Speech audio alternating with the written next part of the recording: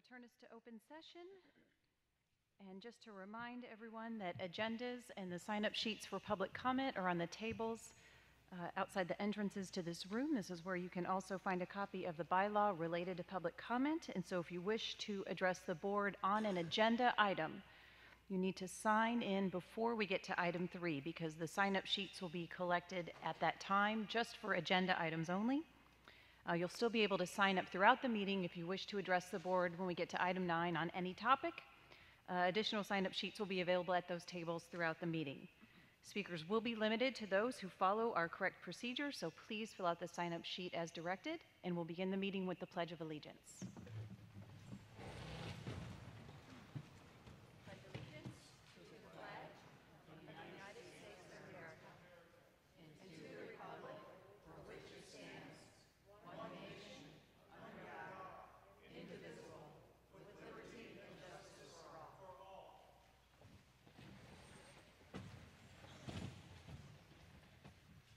Mrs. McLean, may I have a roll call, please?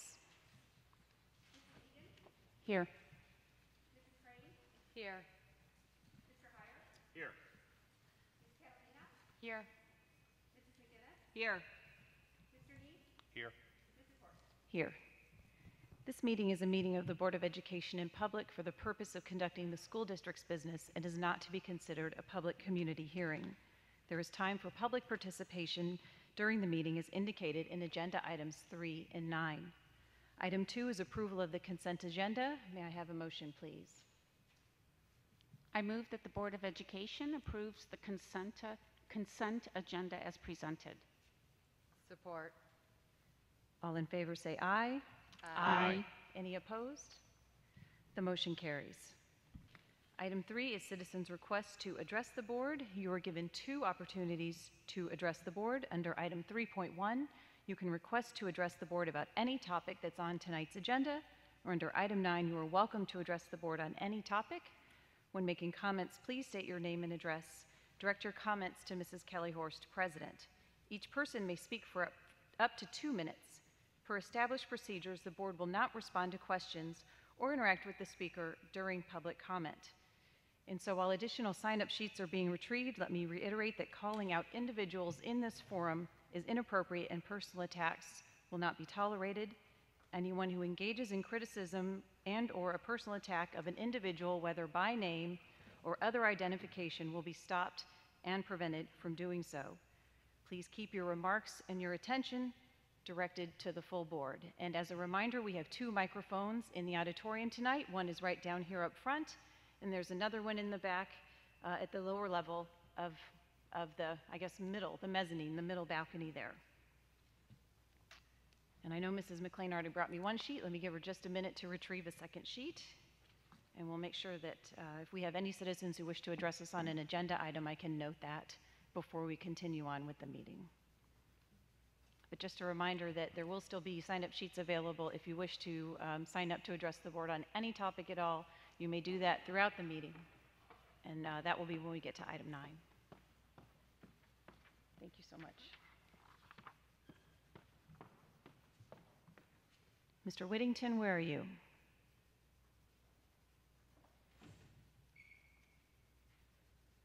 I don't have a topic here, so I don't know if you are interested in an agenda item or just a general statement.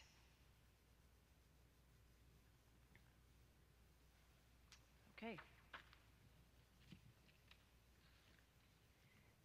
We'll move on with item 4, our superintendent update. Dr. Ryan. Thank you, President Horst. Good evening, community. Appreciate your attendance at our meeting tonight. I have a lot of good things to share that are going on in Clarkston right now. And I'll start with my COVID report. Over the last several weeks from the start of the school year, we started with the efforts, although we attempted to go through from last year in a way that we could have as much normalcy as possible within our district to start this school year. And we did have cases that numbered between 25 and 35 for the first couple weeks of school. I'm happy to report over the last 2 weeks, the number of cases has dropped an average of 12 active cases district-wide right now, which is a very good number in terms of the overall representation of the spread of COVID in Clarkston. We're hoping to stay at that margin or go down. All trends right now that I see nationally seem to suggest that right now the current wave seems to be subsiding and heading back down. We're hoping that holds through and continues into the fall for Clarkston Community Schools, but we're going to continue to monitor and watch that and report that both on our website and upcoming board meetings so that our community has a good sense of where we're at with respect to COVID. In very exciting news compared to the last couple years, looking at our fall sports teams. You know, I'm happy to report that our football, volleyball, and soccer are all heading on to the district tournaments in the next 2 weeks, and our cross-country team will be completing its last tournament of the regular season this weekend before heading on to regionals. And over the weekend, Clarkston High School Marching Band competed in the Novi Fanfare and placed third in their flight of the Southeast Michigan bands. So both in music and athletics, it's been great to see.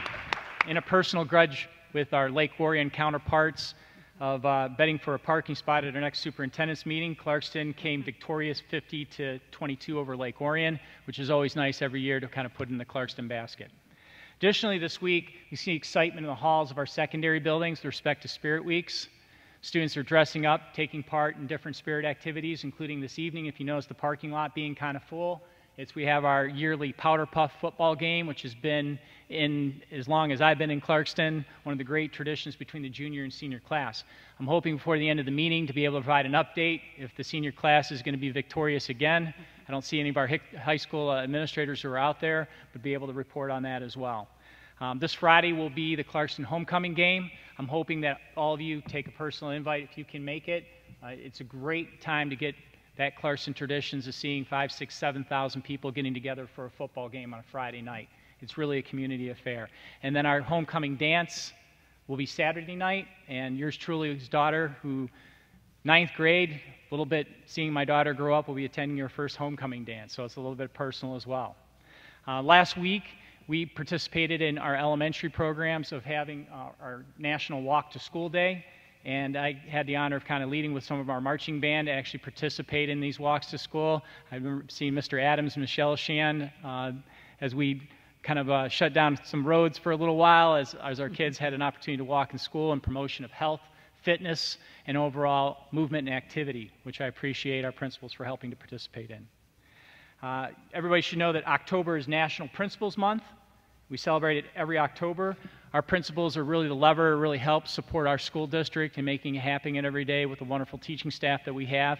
And I want to give my nod, and if you have an opportunity over the next couple weeks to send a note, acknowledge, or to have a couple words with your principal to show some appreciation. Clarkston does an amazing job, principals, and I just want to salute you guys in the crowd. Thank you for everything that you guys do, including being here this evening. Thank you. I also want to kind of report as I've been around to buildings and talking to teachers over the last several weeks, and I got to share some time with the Andersonville elementary staff this morning, and their kindergarten teachers want to know, there they are in the back, please, a little noise. I thank you guys this morning for that wonderful reception. And to see that all the hard work that's going on in the classrooms, our teachers want you to know that they have this, it's under control with respect to post-pandemic, or at least where we are in trying to pull back to some level of normalcy in Clarkston and in our classrooms. They are making headway. They are making gains. They want you to know that it's not easy, that over the last year, not only have there been challenges in academic gains that they're helping to mitigate and to bring together, but of students as they come back when they were used to maybe learning off a screen or in another format to be back in the classroom. You know, we have students that hadn't literally been in a classroom starting first and second grade, to have that in-class experience with other kids. So I really want to say a shout out to obviously our Andersonville teachers, but all the teachers at Clarkston for all the efforts they're doing to really make it for our students that are coming back in the classrooms and everything you're doing as we go into this fall. It's nice to feel a sense of normalcy, as best we're defining as we move into complete normalcy of what you're doing and the excellence that you're bringing to the classroom. So thank you, and especially those that have come out tonight. Thank you as well.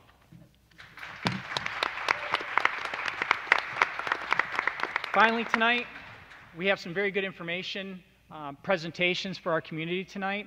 In the areas of special education, you're going to get to see an overall kind of survey, an understanding of the aspects of the Clarkston Special Education and Support Division, what they're up against, what they're doing, and how they're making all students a success in Clarkston. You're also going to get a peek and a starting look at an update as we do our facilities review. Obviously, as administrators, school board, and as a community, we have to be stewards of our school district and our facilities, and it's a constant job to keep up with those and making sure that where we are at a point in time that we're not only great right now for the kids of Clarkston, but we need to be prepared to be able to hand that on for the kids of Clarkston in the future, and the future community, to keep this community strong and what it's been and what it can be and what it's going to be moving forward.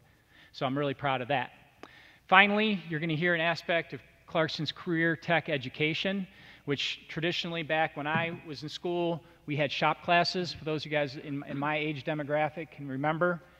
Now we've really kind of turned the page, moving into real vocational preparations, not only in the areas of construction, which is no longer kind of expansion from what shop used to be. We're literally building houses and teaching skills for students to go out into the workforce, and we want to keep expanding that.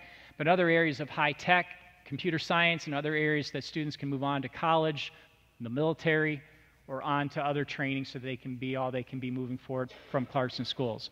So we want to give you a collective update and to hear some of the great things, what we're doing now and what we plan to do into the future this evening. So thank you, President Horst. Many different areas to be proud of tonight. All right, thank you, Dr. Ryan. As he said, we have 2 presentation items tonight. We'll begin with 5.1. Mr. Conwell, our K-12 Career Awareness and Readiness Update.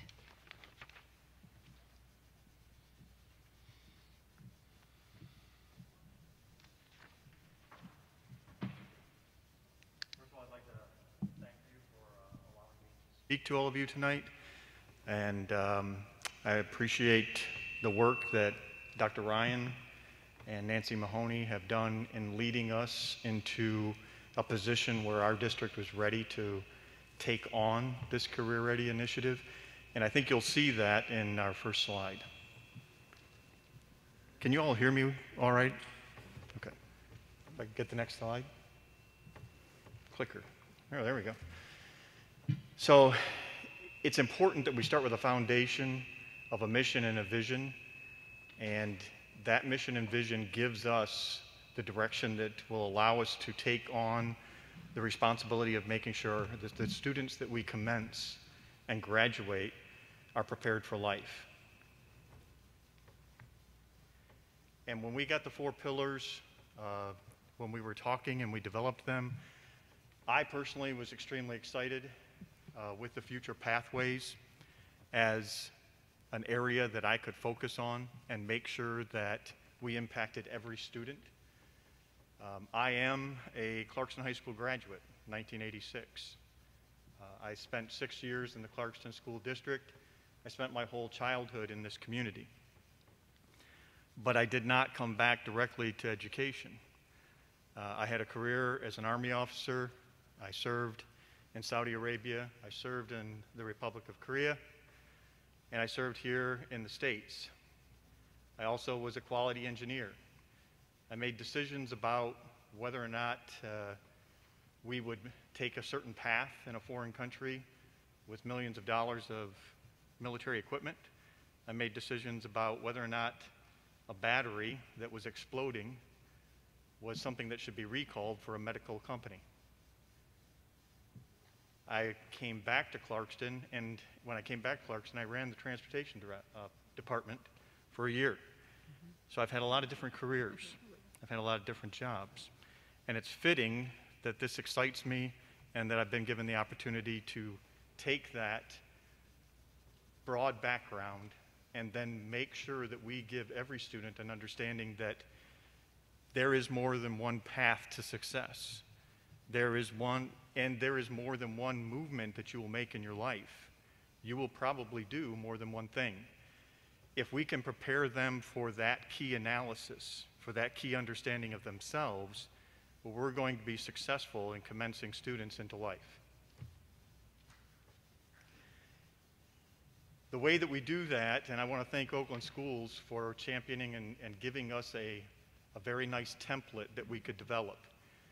I did not come up with soda, but I fully embrace soda, not only as the drink, but as you can see here, as an acronym that we can use to really understand how do we approach every student in this large educational organization and make sure that we're taking care of all of them in these key areas. And as you can see, that the S is for self-awareness. It is a critical component of our educational institutions that we make our students aware of the gifts and talents that they have as they go through the educational process. Those gifts and talents are going to give them a perspective and a confidence that we hope will matriculate towards a plan that they can put into place, and a realization that that plan may not survive first contact, and that's okay. But they have the skills to absorb the changes. So as we take them through the educational process, we want to identify those skills. And when we identify those skills, we want to tie them to potential careers. You're very good at this, and people that are good at this do this for a living. That's a very important thing to say to a student so that they can start to see themselves in these roles. The options portion is also very critical because a lot of students, just like myself, my father was a foreman in the plant, Pontiac Motors, back before it closed, and my mother was a teacher here in Clarkston Schools. Not while I was in Clarkston Schools, but shortly after. And if those were the influences I had in life, that would not be bad. But that's not all of the options that are out there. The options of a quality engineer were never presented to me, yet I served as one. The option of a military officer was nothing that anyone in my family had ever done before my older brother, but that was an influencer where I understood that option was available. The option of becoming a teacher is something that I fell into later in life, but that I learned from my mother. So if we're going to make sure students understand all of those options and take the one that's best for them, it's a very critical component of our educational system that we ensure that those options don't come accidentally. They have to be intentional. In the next tier of area, when we get into the secondary portion of a student's education, we want to get them involved in decision making. We want that decision making to be something that's grounded in self-awareness and an understanding of options. And once they have that, give them the power to make decisions and communicate to them the importance of those decisions in their education. When they take electives, take those electives based off of an understanding of the skills that they have, about the options of careers that are out there, so that they can start to investigate a little bit further. Is this thing that I'm excited about something I could really do? And as they take those next courses and that becomes confirmed, then we want them to be able to take action. We want to push our students to be able to say, I went out and had a work experience in this area. So that when I cross that stage and I get that diploma and I commence into my life, I know that when I go to that post-secondary institution, when I go to get that certification, when I go to that union shop, that I've experienced this and I'm excited about it and I'm good at it. That changes a lot of things from the perspective of a student that's walking across that stage and saying, I just don't know what's next. We have to be determined to have no students walk across the stage saying, I don't know what's next. Have a plan, be willing to push through that plan until the plan needs to change, but you've got the power to do so.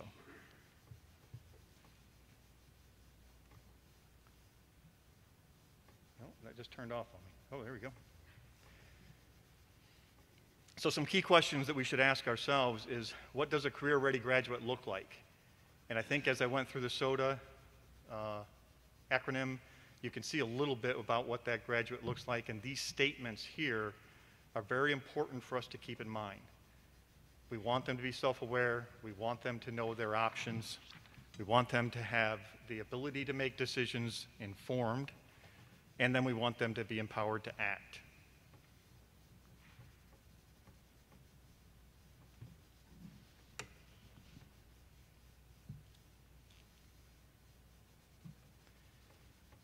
How do we ensure that every student is career ready?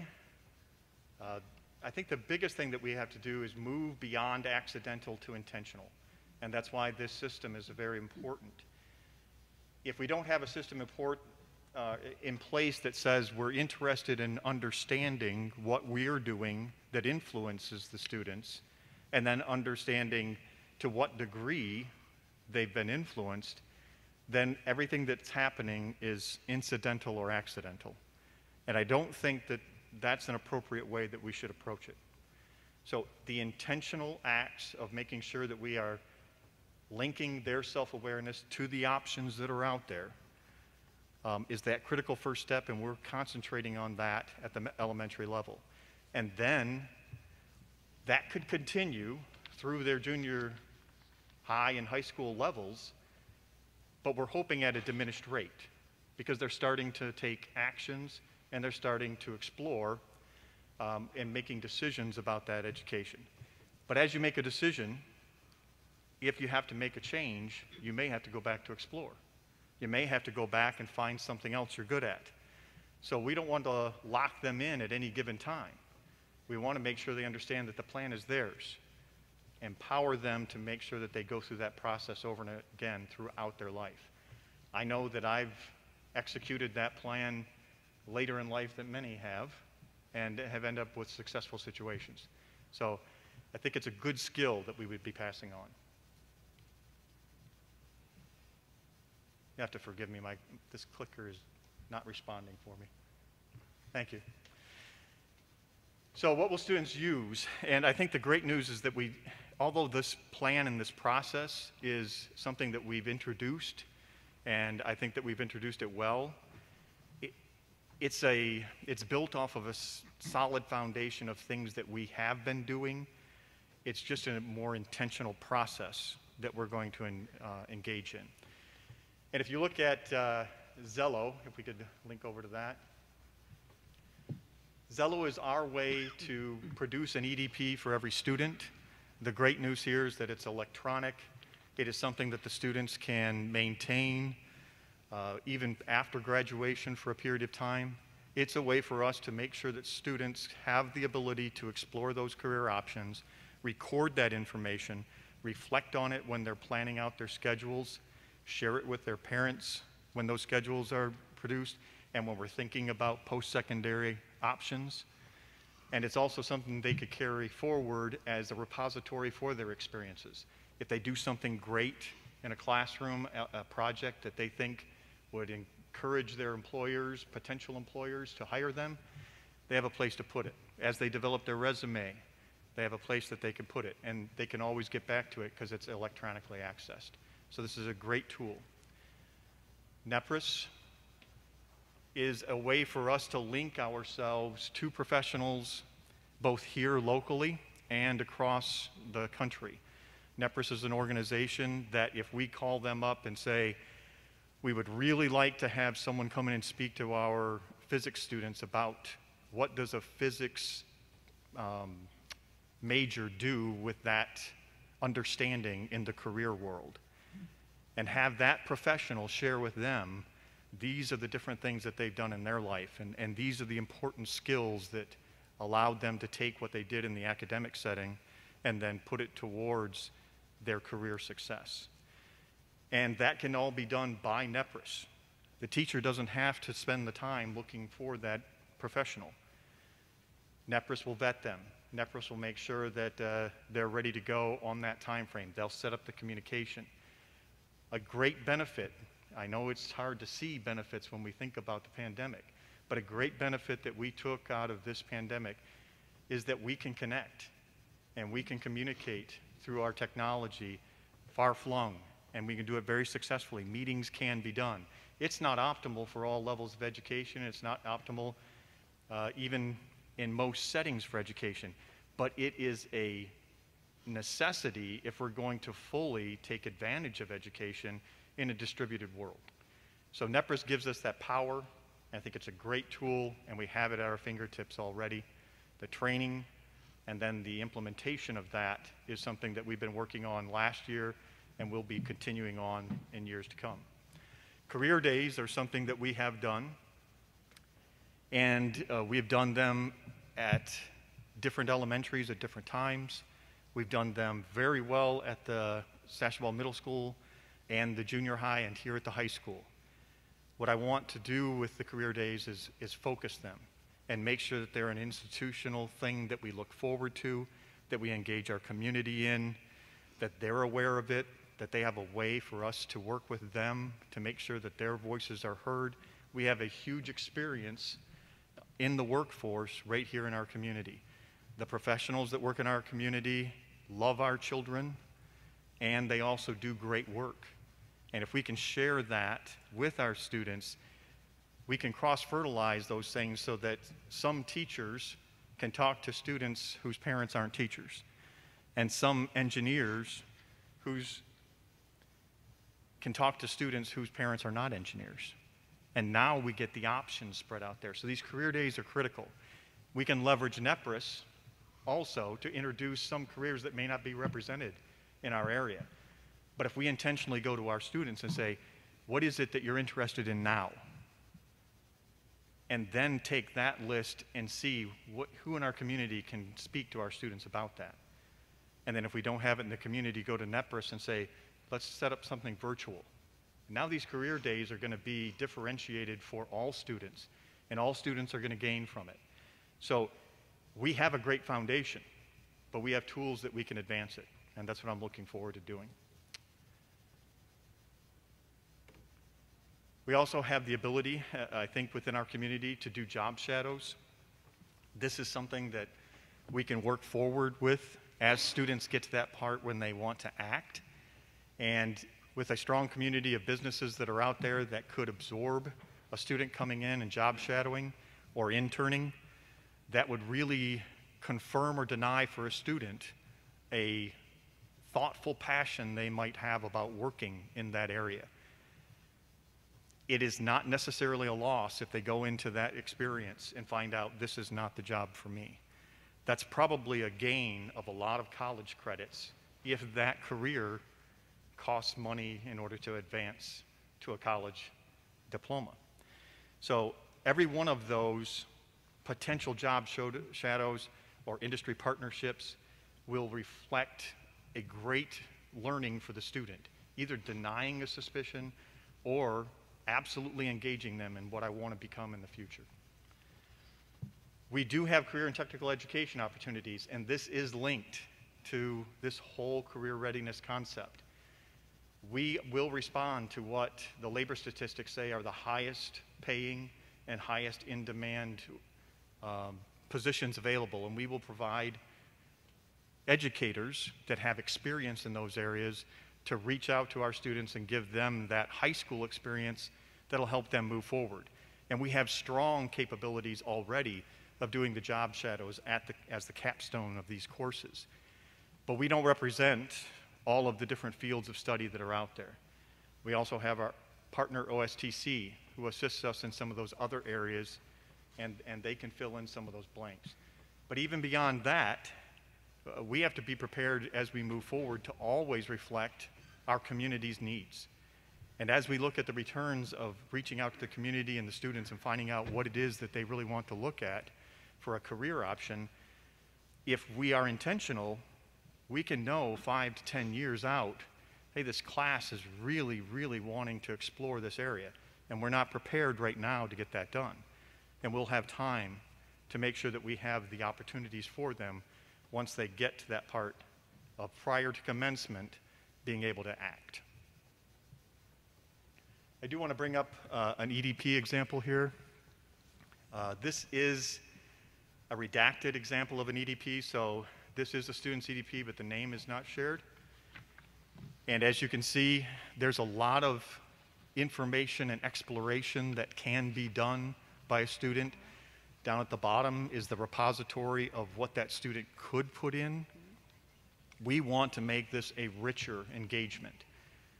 And that takes intentional practice of all core curriculum areas and electives, understanding that as a student does something that speaks to their talents, let's get that recorded into their account so that when they start developing resumes and they develop a way to communicate with a potential employer, their skills are not washed over.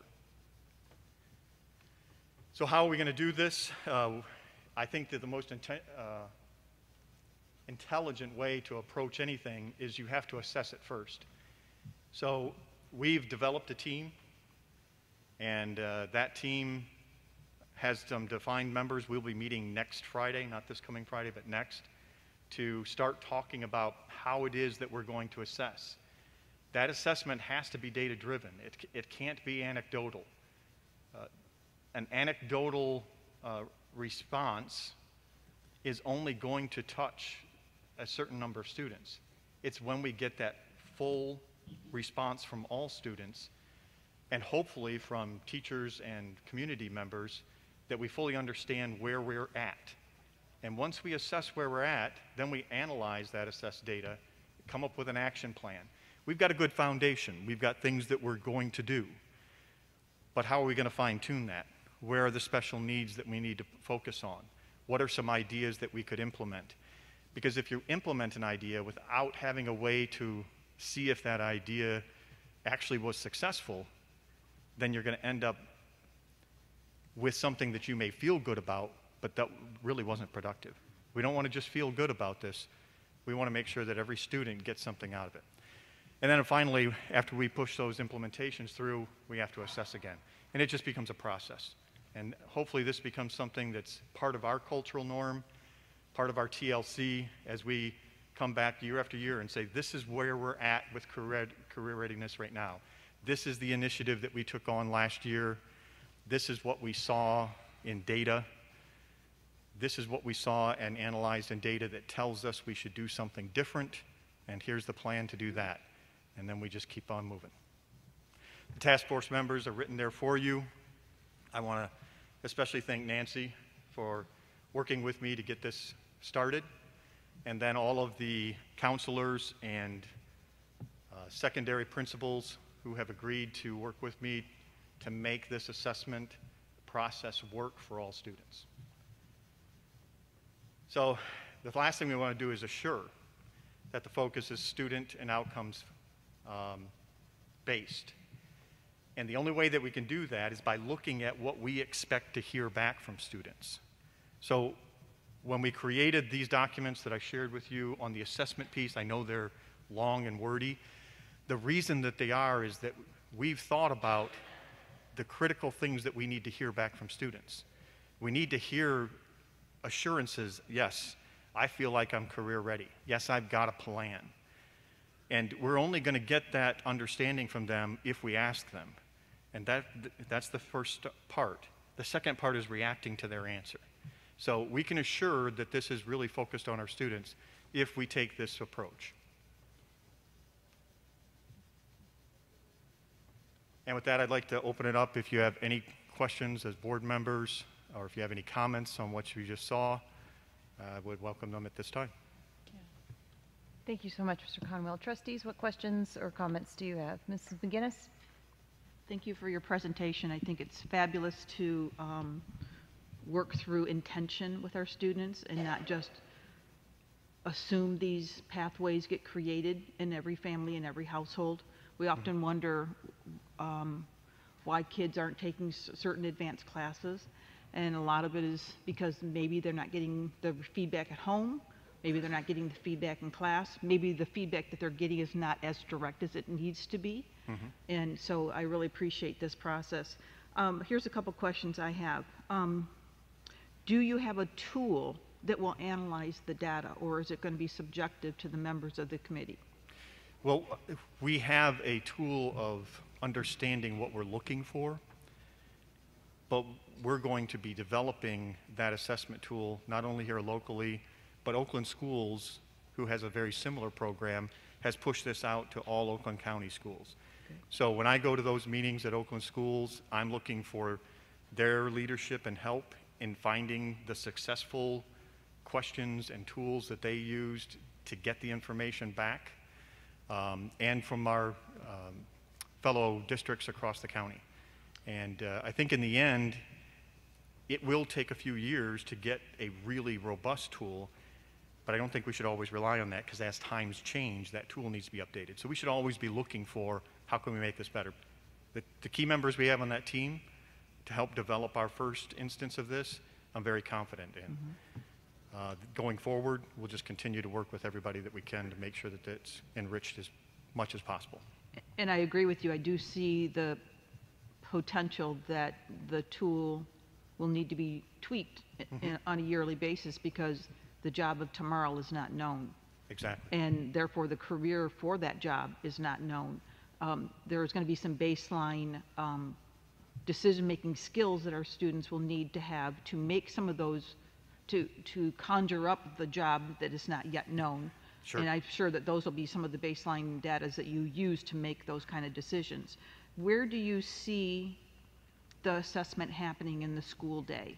Do you have a thought yet? Is it going to be in a language art class? Is it going to be in homeroom time? And wherever it is your consideration that the teacher that's prepping them for the assessment will become a trainer or be trained within this process also? Yes to all of those different instances. I would love to see it in all of those areas. Okay. And absolutely yes in the training portion. And I think that's why it's so critical and wonderful that when I spoke to the secondary division and the elementary division, to an administrator, they were excited. And when we talked about opening up a team, they all signed up. That gives me great confidence that we're going to have success. If I do not have the buy-in of the administrators and eventually the teachers, this is not going to go anywhere.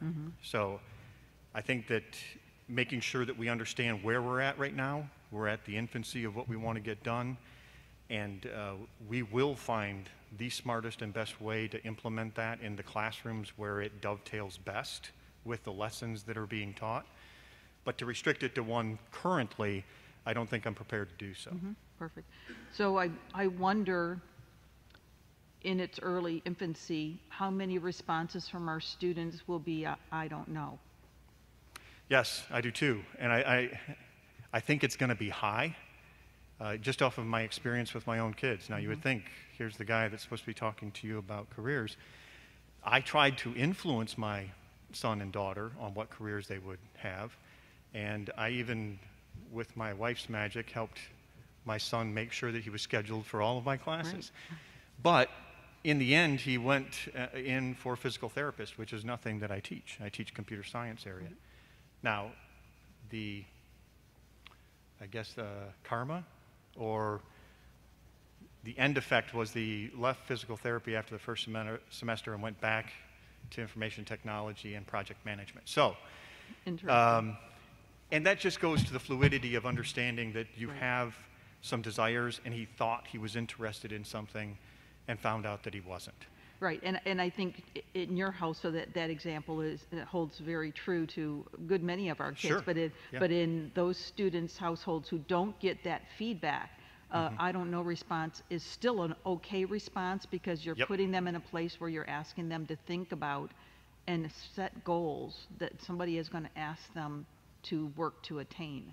And I think that there's a lot of our students that may not yet be at that place where they've really put down on a piece of paper, here's what I think I want to do when I graduate, when I walk across that stage, or where I think I want to go. So I'm really looking forward to the potentials of what this program can do for a lot of those kids who are in that I don't know stage, and those who think they already know too. Right, So thank and I you. think that what's really great about that is as we empower them, each time we ask them by saying, do you want to change that? That's going to get them into the mindset that this is not something that I have to have fear about. Right. This is something that I should be excited about and that I should fully explore and be empowered with. And rejecting a future career is not you saying I'm not capable of that. It's you saying I'm not interested in that. And what I'm more capable in is something else. And if we can properly communicate to that to our students, we're going to graduate confident students who have a plan and understand that that plan is theirs and that they have the power to change it if they need to. Yeah, no right or wrong answer. Thank you very much. Yep. Thank you for the question. Who else? You're welcome. Mr. Hart? I really enjoyed what you brought to us here today. I think there's some students, I'd say very few students are sort of seemingly born with a plan. Right. But very few plans actually go in a straight line, and increasingly so. I mean, your own story is I think, quintessential these days of there are a lot of career changes, a lot of different options available. And I know a lot of our students don't know what those are. They haven't been exposed to them. Whatever their parents are doing is what they're exposed to. Right. And maybe teaching because they're in school and they see teachers and Sure. very other limited careers. Certainly, taking all kids where they are, and some of them are very advanced in the area of knowing what their future might hold and what options are, and some are maybe less aware. But this framework really takes them all and moves them all up, Right. which I think is really helpful because we don't want to add something that burdens students that already have a plan. But even if you have a plan, connecting with professionals in your area, experiencing an internship or going to that next level where some students may be just trying to understand what options are out there, and Right. depending on the grade level. I mean, this is a K-12 framework that you're sharing. I think it's great to get the right appropriate components to the students at the right time as they evolve. And I think our vision of having students feel like they can achieve their dreams, you have to have a dream. And this is really a component, I think, of painting what that future might look like, because certainly when you're looking toward the future, you have some goals. You're making better decisions now if you know what your future might hold. And I think this is phenomenal. I'm very impressed with how far it's evolved, really in the last even decade, from where this kind of used to be. Thank to you for your where we are comments. today. Yeah, So appreciate it. I know this is a lot of effort because it's you getting a group of people together and trying to push something through a whole school system, right? And that's a little bit pushing things uphill because everybody's doing their own thing in their own area. Right. And so really integrating that, which, we can't just continue to add things, right? We have to integrate things to make them be successful is what we're learning as we go. And I think I applaud the effort of you and the task force you put together, and I look forward to continuing to work on this with you over the next probably several years until until it's just the way. Right. Appreciate that. Thank you. Anyone on this end of the table? Questions, comments? I really just see this as one more way that we're accountable to our community. Really, I mean, the conversation of how do we know we're a successful school district.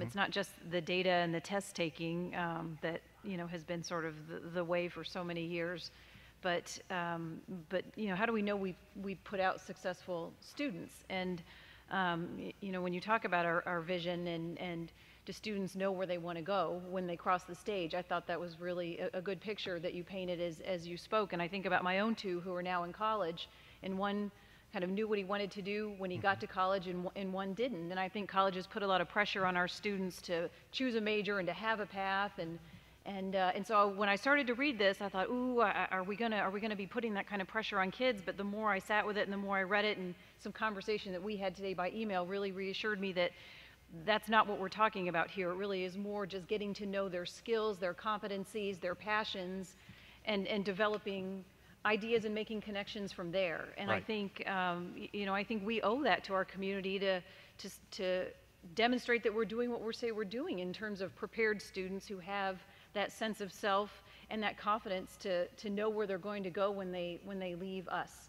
And so it isn't just about college, it isn't just about the workforce, but it is that sense of self in that plan. So, I mean, I thought this was a terrific step, and I know it's a ton of work, and I know it really is kind of in its infancy in terms of this whole approach. And I thank you for coming tonight and sharing it with Yeah, us. thank you for your comments. Appreciate it. All right, wake the computer back up, and we'll move on to our second presentation tonight. Item 5.2 is our special education update. Stacy Theophilus, our new special education director, we have been eager to hear from you.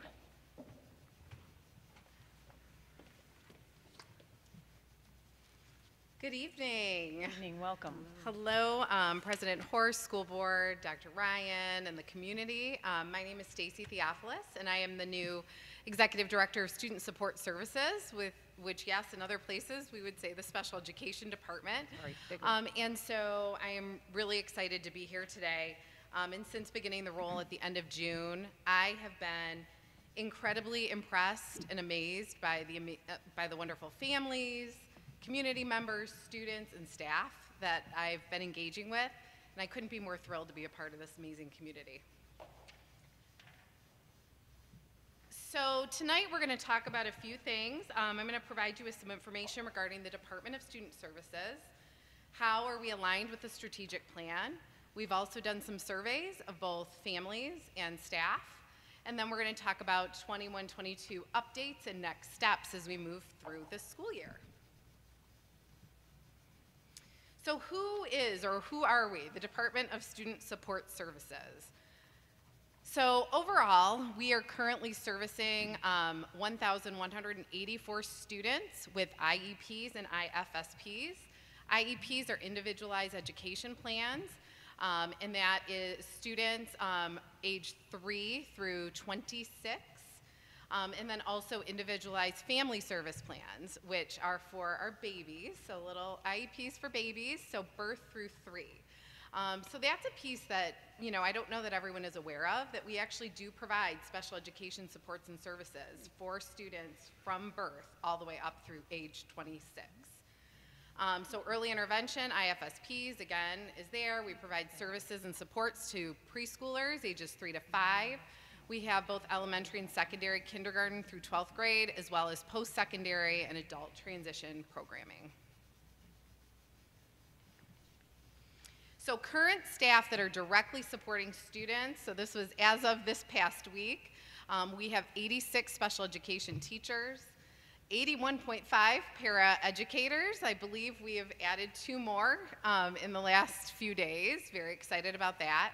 We have 12 speech-language pathologists, 11 school social workers who support special education, 8 school psychologists, 7 OTs and PTs, 2 interpreters. So those are the folks that are directly working with students who have disabilities within our district. On top of that, we also have 3 amazing support staff within the office, behind the scenes, that without them, we could not run the department. So Jackie Clancy, Sue Vanneman, and Meg Pardee are all brains behind the scenes, and they're amazing. And especially as a new director, it's been just amazing to have such wonderful support staff. There's also 2 special education supervisors, so Lee McFarland and Katie LeMay, who also support all of the staff on a regular basis. Lee McFarland supporting the secondary buildings, as well as, and then Katie supporting elementary as well. So, per the Michigan Administrative Rules for Special Education, here are the eligibility categories. So students, when they are found eligible for special education programs and services, must be found eligible under one of these categories. So I won't run through all of them, but you can see they're quite diverse. These are listed in order of where they occur in the MARS rules, so those Michigan Administrative Rules for Special Education. And they are quite encompassing when you look across those. And then we also provide a continuum of supports and programs. So we provide ancillary services. Ancillary services would be speech and language services, occupational therapy, physical therapy, school social work services, for example. We have elementary and secondary resource programming, which would include students who require a special education teacher to be a part of their program. Some students require more support than others, so we have a variety of leveled programming within our resource to support a variety of student needs. And then we also have access to center-based programming options within Oakland County. So as a district, we're required to have access to a continuum of services. So there are some specialized programming options throughout Oakland County that if, for some reason, one of our school buildings or within district, we are unable to support individual student needs, we may consider programming outside of Clarkston schools. So there's a variety of those programs throughout the county as well. So we also are aligned with the strategic plan, and I wanted to point out a few pieces as I move forward in this presentation. First of all, when we look at our vision and mission, all students are encompassed in both of these, and that includes students with disabilities. And when I read this and I came on board in Clarkston, and I read that creating a learning environment where students, staff, and family are challenged, healthy, engaged, safe, and supported, it truly does mean all students. And then when I look at the vision and it says, students are well prepared for a future that excites them and believe they can achieve their dreams, That means all students as well, students with disabilities and their families, as well as students who do not have disabilities. So even when we talk about career readiness and the presentation that was preceding, those are also supports that will be supporting all students with disabilities as well. So taking a deeper look or an overview at the 4 pillars of the strategic plan, there were some things that kind of stand out to me that I just wanted to bring everyone's attention to. So one, whole person development, and where does the Student Support Services or Special Education Department intersect with this? So individualized education plans or IEPs must consider the whole child, and that is embedded in both our federal and state laws. So committed to a culture of well-being for all. We also have to address student-specific needs, and we are always considering as part of the process social emotional needs, medical needs, academic needs. All of those areas are part of the IEP process, so very much fits in with this pillar. Foundational academic skills. Our students have secure foundational and academic skills that connect them with their world. So direct instruction and supporting student growth in the general education curriculum are pieces that the Special Education Department, Student Services Department supports. General education collaboration and professional learning and problem solving together for all students. We're continuing to do this as we enter into kind of next phases of multi-tiered system of supports. Again, with that next bulleted point, specially designed instruction focused on individual student needs, so making sure that we're meeting students where they're at and supporting providing them supports. And then alignment of the curriculum for students who require alternative essential element standards. So we have some students who, because of their disability, are unable to make adequate progress in the Common Core, typical curriculum that we would have in general education. And so the state does have an alternative that's called the Essential Element Standard. So they are connected back with the Common Core, but kind of pared down for some students. So we're really looking at what are, again, the essential elements required in those. When we start looking at student-focused learning, creating authentic relationships with students, supporting their interests and abilities through personalized experiences. So again, focusing on essential curriculum and individual student needs, connecting and engaging with families in the community. This is something that our department does often and continue to strive to improve with, and individual supports to assist students in how to show what they have learned in multiple modalities. So some of our students with disabilities have the understanding of the content, but maybe need to share information a different way. And so again, student-focused learning for those individual student needs is very much a part of special education and student support services. And then again, future pathways, the career readiness awareness that we've already talked about, development of community partnerships to support work-based learning opportunities, particularly for our high school students and then our post-secondary students, post-high students. Practical assessment exploration system. So you will hear the acronym PAYS Lab, which are simulated work environments. We have 2 of those within the district. That is, it's pretty amazing, and really simulates some work environments and work tasks for students with disabilities. As they're, again, I think it is part of career exploration on a modified basis, and really an amazing system. We've even done some updated training this year as well with the teachers that would typically be using the PAYS Lab. So excited about that. Transition planning, which this is not just for our post-secondary students. As part of the IEP process, we are required to look at transitions and create transition plans, considering them at age 14, but in place by age 16. And so, again, this is a piece where we're connecting, engaging students in the process, in their IEP process, looking at what they're interested in, looking at where their skill sets are, looking at what can we put in place to support them as they move forward. And then supporting functional life skill development. So for all of our students, also supporting, for some students, it will be about how can I live as independently as possible. For some of our students who are more impacted by disabilities.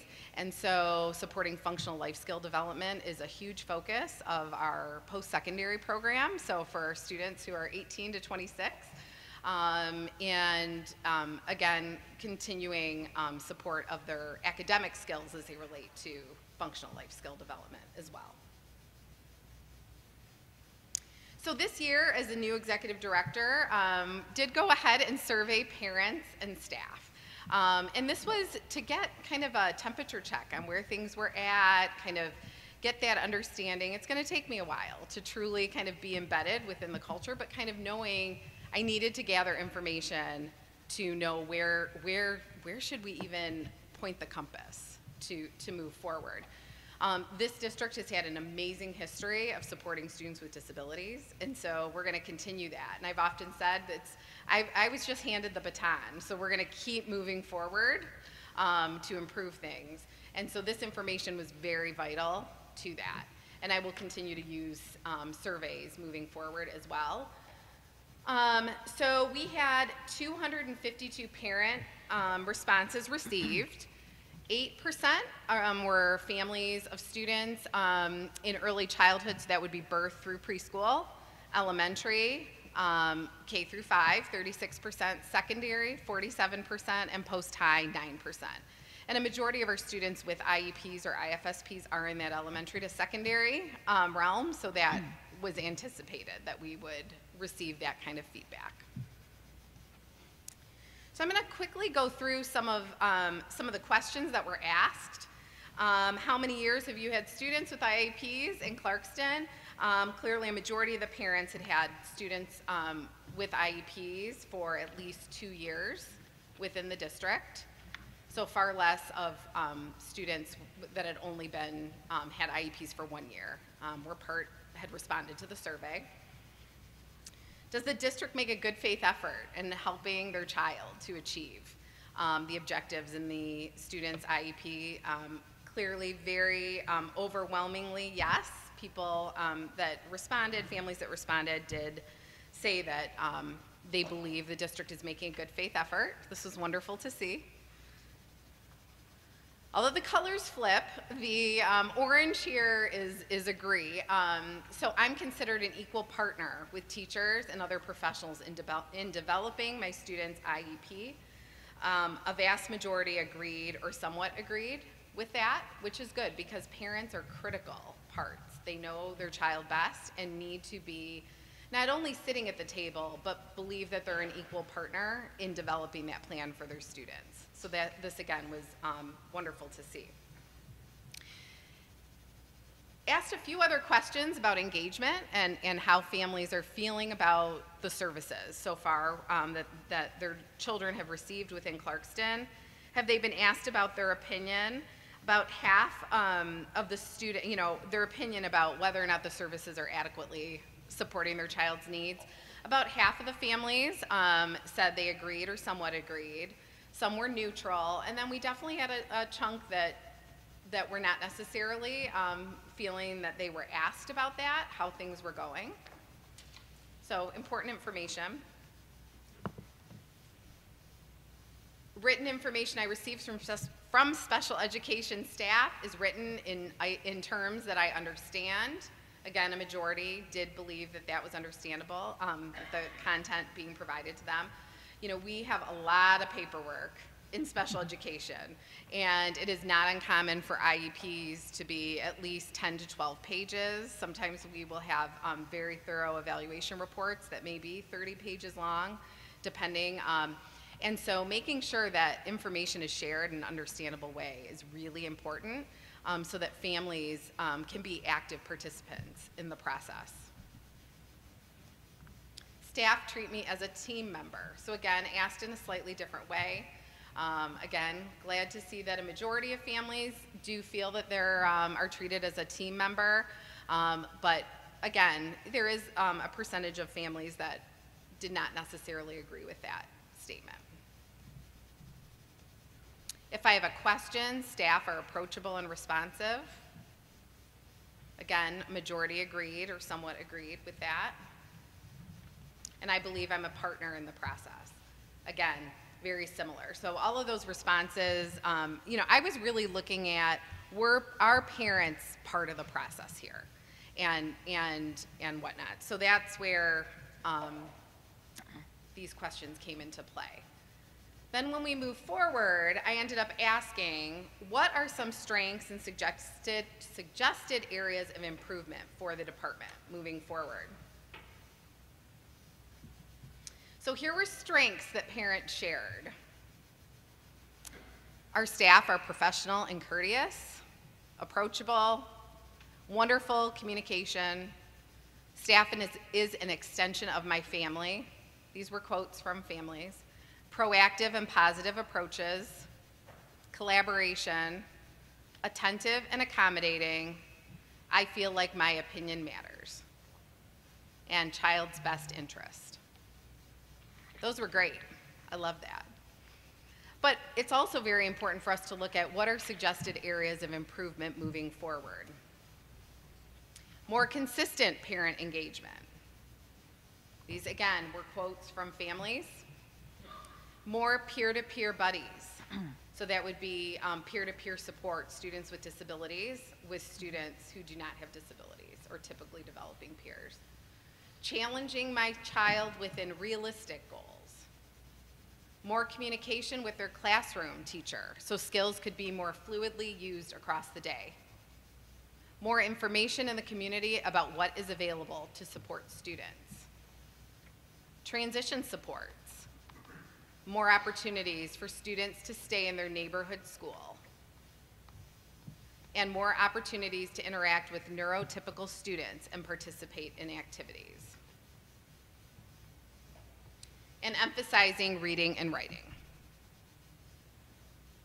So all of these things, in addition to other comments, as families are listening, I did not list every single comment, obviously, in this presentation, but all of those pieces are being looked at and analyzed kind of into groups. And so we will be using this data as part of kind of our next steps as well. Then we did a staff survey. We roughly have a little bit over 200 staff members within the department. And so this was a good majority that participated. Paraeducators, school psych, social workers, special ed teachers, OTs, PTs, and speech language pathologists all responded. And we asked questions such as, overall, do you have a clear understanding of the expectations related to your role? And again, a majority did understand, felt like they understand the expectations of their role. I would like additional guidance regarding my role and expectations. So I have a pretty good idea of what I'm supposed to be doing, but I could utilize some additional information. Definitely an area that perked my interest when we saw these results. And then one of my big questions was, select any and all areas for which you need additional training. So in this slide, I ranked, by how many responses were received in regards to areas of training. We have already moved forward when we think about 21-22. We now have a special education teacher, Stephanie Simone, has stepped into a transition coordinator role that had not been a full-time role in the past. And so that aligns with a lot of parent needs. But transition and some of these other areas, transition wasn't listed as specifically here. However, it is embedded in many of these components. Interesting to me was that parent engagement was the least requested area to receive professional learning. Yet that was one of the highest needs that the parents saw. So that will be a component that there was a little bit of a mismatch there. So, what is that all about? We're going to continue to explore that. Do we have great relationships with families? I believe absolutely we do. But can we do things even better? Absolutely. And so we need to listen to our families as well as our teachers. Very interesting as well, a couple areas, MTSS, so multi-tiered system of support, as well as social emotional supports were very high on the request list for needing more training. We've already started down that process in collaboration with Nancy Mahoney and the general education staff to do combined trainings with our special education staff along with the general education staff. So that's a huge piece and component to this. And so we'll be continuing to kind of look at these areas and see what groups break down what groups need what, but this will help somewhat guide, definitely help guide our professional learning opportunities moving forward. So when we talk about next steps, there's a few things kind of moving forward from all of this information and all that's already happened in the short period of time this school year. So some of the things that we're going to be focusing on and have already kind of set the wheels in motion, again, expanding transition coordination, leadership, services, and supports. Again, that has already moved forward. Very excited about that. Development of systems and guidance to support consistency of services and supports throughout the district. I am very much a systems person. I like things kind of, and the larger the system is and the more folks you have, having some consistency of practices is important. So we're gonna be looking at those pieces. Increasing supports for birth through age 3 children who are at risk or who have mild developmental delays. Regular collaboration with the Special Education Parent Advisory Committee. We've already met several times, and that's been wonderful, and have already worked together in identifying additional PAC reps from different buildings and really increasing the family engagement in that way. We're looking at doing some collaborative things such as kind of a meet and greet via Zoom and some additional presentations and engagement in that way in coordination with PAC. Providing staff with targeted and meaningful professional learning, again, in coordination with general education. Active engagement in general education trainings and collaborative problem solving. Data-driven decision making. Accessibility of information for families. There have already been quite a few updates to the webpage within the district to help families access more information. We're going to be continuing to expand that as well. And then a focus, as always, as we always should, but continuing to focus on the least restrictive environment for all students, making sure that students are in their home schools as much as possible, that we are providing students with opportunities in general education as much as possible, and supporting them in the least restrictive way possible. So I want to thank you and the community for the continued support of all students. You know, this is my 21st year in special education, and I've been in Oakland County this entire time, and Clarkston has always been one of the districts that was like the lighthouse for supporting, you know, doing amazing things. And so, you know, I'm thrilled to be working alongside this amazing staff, and I'm excited about our future and next steps and continuing the great work. Thank you So so thank much. you. I apologize for getting the title wrong. I'm sorry. No, I that's did that. okay. I got the name right. We Yeah, did that once you before, did. but You the got title wrong. Theophilus So, right. That's a hard one. any questions for Mrs. Theophilus? Soft F. I learned that already. I'm looking at Mrs. Catalina. I know this is a particular interest of yours. Yes, it is. I know. You know a lot about it. You could I do know a that lot about probably. this, yes. Yeah. Any questions or comments? Yes. Mrs. McGinnis. Thank go you, ahead. Madam President. A fabulous presentation. Thank you. As a parent Thank you. who had a child who had an IEP, this group of students is near and dear to me. I want to ask a question about the slide of the question, how many years have you had a child with an IEP in Clarkston?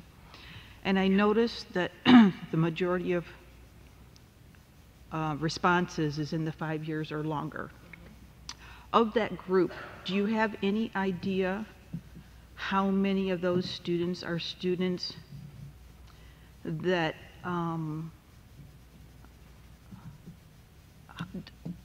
are known to not be as successful in making adequate progress? We haven't broken down that information per se, but you know, they are students who, you know, are likely students that have more significant needs. I wouldn't say they maybe haven't made adequate progress, but they're students who have more significant needs, so they've had IEPs for a long time. As you might have noticed, I was struggling for how to best Yes. represent what I was Yep. trying to say. Yep. So I wonder if there's a challenge there to recognize within that, I don't know how anonymous your survey responses were, both parent and or staff, but to recognize if there's a trend within those students as to why they continue to have the need for an IEP. And one of the things that I really like about this presentation, I really, really respect the fact that you have put yourself out there with this survey. Yeah. Because asking some of these questions are often not easy for the self-reflection of the parent on their own child, nor the staff who is trying to support the child and bring about that progress for them. So that was one of the slides that caught me the most, was to wonder how that number broke down into some categories Yeah, that it we was, might be you able know, to make some it's, difference. you know, I am the only one that has full access to it, and we did not ask names. There are email addresses, and there were families that put their names in comments and had talked about certain things. One of the trends I did see had to do with consistency across. So the longer a student had had an IEP, they've come in contact with more individuals, right? More staff, different buildings, most likely. And so kind of that idea of consistency and kind of that consistent practice, I saw many comments in regards to that. So, you know, when I had this team, this is what happened. When I had this team, this is how it went. When I had this team, this is how it went. And so, but always saying that all the staff, for the most, you know, had their child's best interest at heart. And so, to me, my head goes to kind of systems and consistency and kind of starting to break those pieces down. So we will continue to explore that, and it is important because, you know, over time we want families to continue to feel engaged in the process, feel heard, because again, families know their child best, and so we want families to be partners. So can you speak to the group of students who tend to make up the largest bulk of our special ed, which is the LD student? And what kind of outlook you have for them in order to potentially transition them out of needing an IEP sooner? I wonder, with the advent of staff becoming trained in Orton Gillingham, which I'm very fond of because my child was an LD's child, and it was due to being dyslexic. So I just wonder if we're going to track or monitor those students who are LD potentially in language due to being dyslexic, and I know the dynamics regarding the coding of that, that we see the progress with it and hope that we can move those students out of IEPs and into a more general flow with their education. Well, and I think, you know, when we look at our move toward a multi-tiered system of support, and we then start looking at what they call specially designed instruction, which is actually the definition, the federal definition of what special education is. We do have some students over time that they no longer require specially designed instruction, but they require accommodations, they require supports to be able to level the playing field between them and the other students, so that they aren't necessarily requiring that direct instruction, but they've learned, you know, skills, they're accommodating, they have, right, all these other tools at their disposal. And so through utilizing an MTSS process, through having more supports for students with and without IEPs, I believe that we're going to see a shift in some of that. Perfect. But, you know, one of the goals this year will be starting to look at those almost 1,200 students.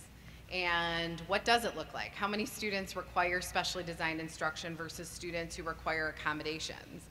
And how can we best support those students? And making sure that students with IEPs truly have disabilities and aren't just behind or haven't had the same experiences. And, you know, when special education is the only, you know, the only party around, if a student needs help, they need an IEP.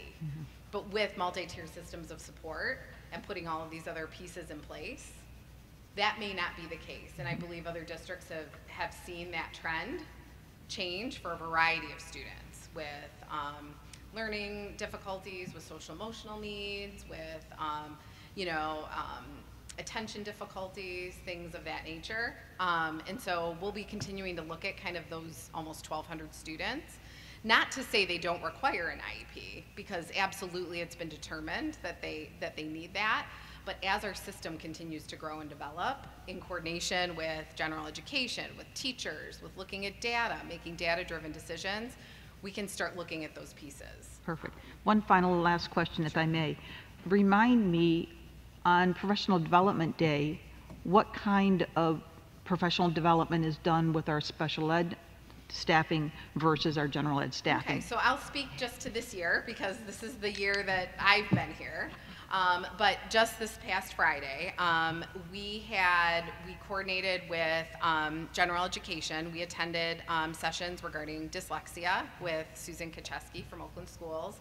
So special education teachers joined the general education teachers and staff in that process in the morning, which was amazing, learning together.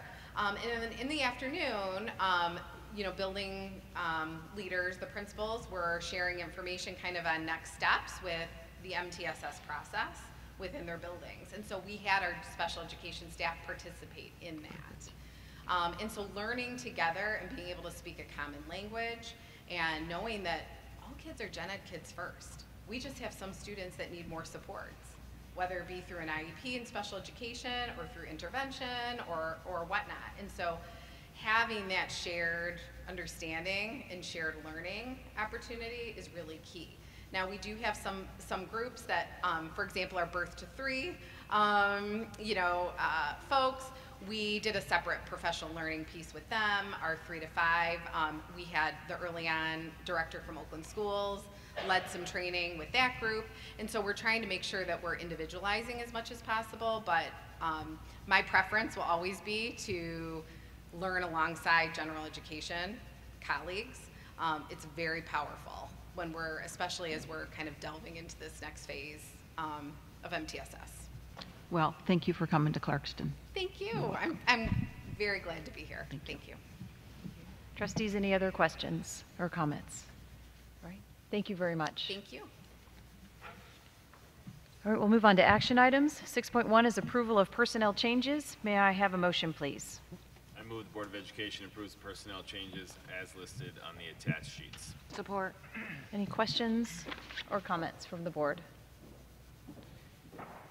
All in favor say aye. Aye. Aye. Any opposed? That motion carries.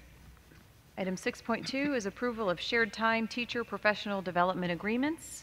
May I have a motion, please? I move that the Board of Education approves the agreements for shared time online professional development through Michigan Virtual as presented. Support. Are there any questions or discussion from the board?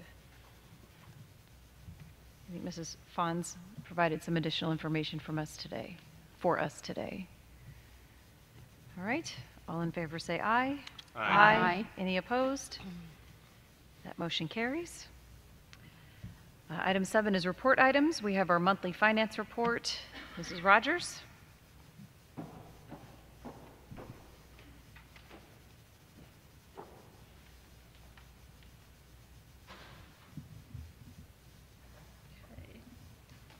Financial update tonight will be covering the summer months. We do this every year this way. It'll be covering June, July, and August. You were given all our purchasing and all the items that happened during those 3 months. If you want to go to, let's see, is it this button?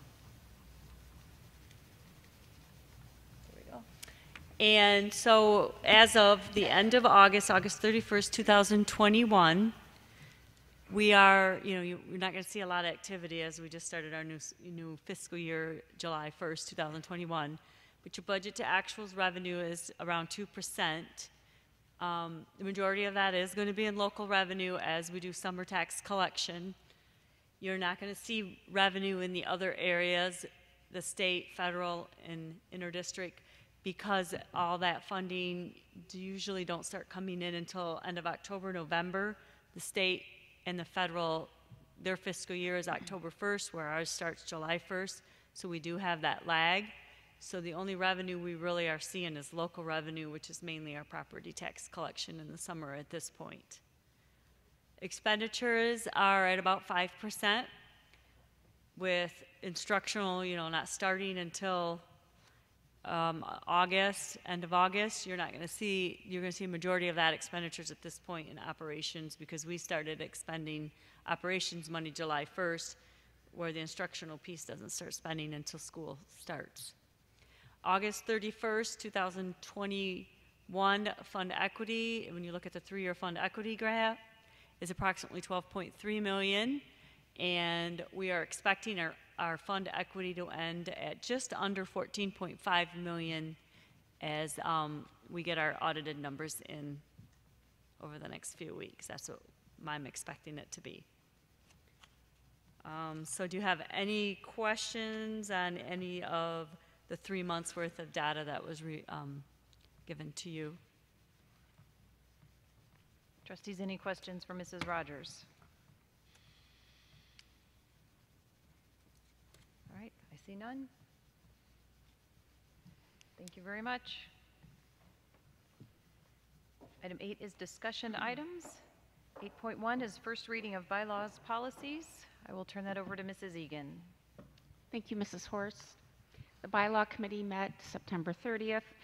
We did not meet with the new Neola rep yet, so what we did is we picked the 2 easiest, and they happen to be the top 2 numerically policies to review. They were bylaw 100 and bylaw 167.3. Essentially, the changes are in bylaw 100, the definition of voting. The current statute allows for remote voting. That was in response to COVID, and that language expires December 31st of this year. So we have a new definition of voting. We must be present to vote. Bylaw 167.3, public participation at board meetings, based on the decision by the U.S. District Court 6th Circuit. The language has been revised a bit. It supports their decision. There are some deleted options. Some of the language is a little gentler. And the options that were picked by the policy committee are consistent with our current practices. And the policy committee will be meeting this week with the Neola rep. So if you have any questions that you would like us to ask on behalf of these 2 bylaws, we are happy to take that forward. Trustees, what questions or comments do you have for the policy committee regarding these 2 bylaws that are here for first reading this evening? Mrs. Egan, I wonder if we should check the group affiliation box. I think we have it currently in our bylaw, and I didn't really see a reason to take it out. That was my only thought as I went through this. I appreciate you going through the detail.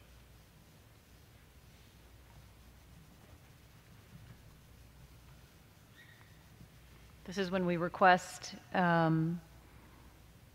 for speakers who address the board, we request their name and address, and so now adding any group affiliation, if appropriate, before they address the board. It's on page 150. And we can add it. I mean, if that's... Does anyone have any problems with us checking that box? I don't have any problem with that. That makes sense. Okay. No. We will add that. Everyone else okay with that, keeping that as is in the currently? Yes. Okay.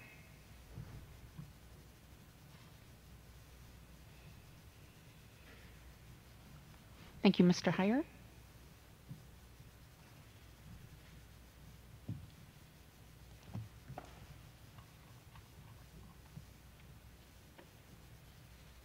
Any I will other- turn the floor back to you, Madam. All right.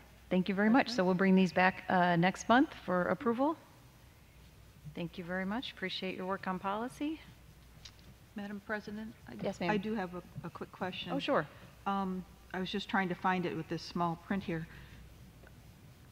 The comment about somebody else cannot sign somebody else in. That's my brief recollection of how it's worded. How are we going to enforce that? Let me find it on here. Individuals may not register others to speak during public participation. So I'm going to interpret that to mean if John gets there and he knows Sally's coming, but she isn't there yet, and he doesn't see her there, but so he signs her in. Yeah. I don't know how we're going to enforce it, That's true. and I also don't want to be in the business of enforcing it. So if other board members agree with my assumptions there, I'd like to strike that from the policy, because I just don't see how we can enforce it. And the time you go to enforce it, 10 others may have slipped and never been recognized. And I don't want to give the appearance that any one person could feel that they were selected to be noticed if it was perceived to be done, under what parameters you're going to recognize that it was done. So I just don't see how we can enforce it, and I just see it being problematic. But you would agree that we'd want to dissuade that practice? I mean, the point is, I mean, whether it's somebody coming late or somebody even playing a joke on somebody else by putting their name on the list. You know, I mean, there's a certain viral videos that have gone around about people who have signed other people up for school board meetings. I mean, that is what we're saying. We don't want that. Now, whether or not we can enforce it is another story. But I mean, if it's a rule, I think less people will do it. If it's not a rule, I mean, we're saying it's okay. So I guess just because we, you know, are not fingerprinting people when they sign in doesn't mean we shouldn't say, hey, please just sign yourself in, and please don't sign anybody else in. You know, we want to hear from everybody. You got to be here to address us. You know, if you're not here, there's plenty of other ways you can call, email, you know, meet if you want to get us information. Well, I would think if somebody signed somebody's name for a person who had no intentions of speaking to the board, the person, when their name was read, could just say, I don't need to speak to the board, or that is in error, and move it on down. I just think that we all at times can get caught in traffic or get caught somewhere where we can't get somewhere on time. And I think it happens where somebody puts somebody's name on it. And I don't want the board to be in a position where the board president is gonna make a decision that somebody else wrote, this signature looks the same as this signature and they're two different names. And now you're the one who's gonna be telling the second person, or maybe the first person, or both of them for that matter, because who wrote whose name, that they can't speak. Yeah, I really see it as we have a list of 50 people and there's 10 people in the room. And, you know, do we really, you know, deal with that at that point? Do we need a mechanism to say, hey, you know, the people that are here that actually want to address the board, we're going to ask you to sign up right now again, and we're going to go down that list. I granted the item is on the agenda, the person can speak at number 9, whether they're late or not. So the person can always speak at number 9. They may not be able to speak at the time a decision is made, and their input and their desire could have been there. Could they email the board beforehand to say, hey, I'm running late?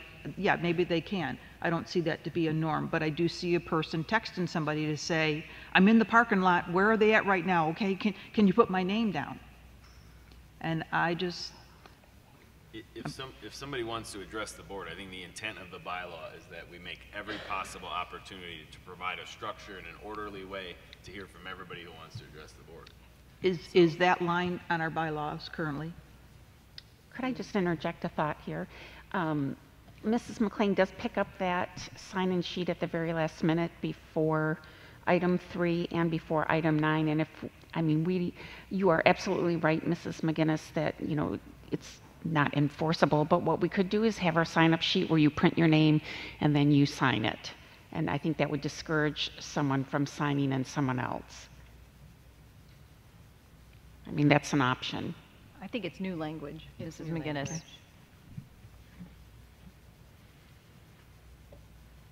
So I don't know the intent behind it. Mrs. Soares? That is new language, and I'm pretty sure, without knowing exactly what Neola intended, is that it's kind of an add-on after the two items that we did not check preceding that. I think the prohibition against having people register to, allowing others to register to speak would apply if we require people to sign up the day before or 2 days before, which is, you know, what the court case affirmed that was allowed, but we're not doing that. So, I mean, I'm ambivalent about whether we keep it or not, but I think that's the purpose for it to begin with. Okay. I have no problem standing with majority, but I do ask that my comment be registered. Yeah, I'm ambivalent about it as well, because I appreciate that we're not going to enforce it. And we have a pretty tight procedure in terms of how people sign up and the information that we require of them to sign up. And so I'm perfectly fine having our committee go back and maybe do some more thinking about it and trying to digest the intent behind it, but I will say we did talk about it a little bit, and we came up with, and we were looking through all of the new language, and really what we came down to was, even if someone is running late for the 7 o'clock meeting, item 9 usually doesn't occur until 8 o'clock, 8:30, 8:45, and that likely wouldn't have been an issue. We did not talk about the enforceability, but I absolutely agree with you that I don't want to ever be policing this type of thing, and I don't see how we could unless someone was taking a license and watching somebody sign the paper, which we're not going to do. no. I think we can talk about it again before we put it forward. I think would be the best, and Okay. do that. Will you We can take do that that. comment back? Sure. Okay. All right. Thank you for the discussion. Thank you for bringing that up. I think I wouldn't have considered it. Thank you. very much. Okay, we have one more discussion item tonight. 8.2 is our master plan facility update. Mr. Goodman, you are up.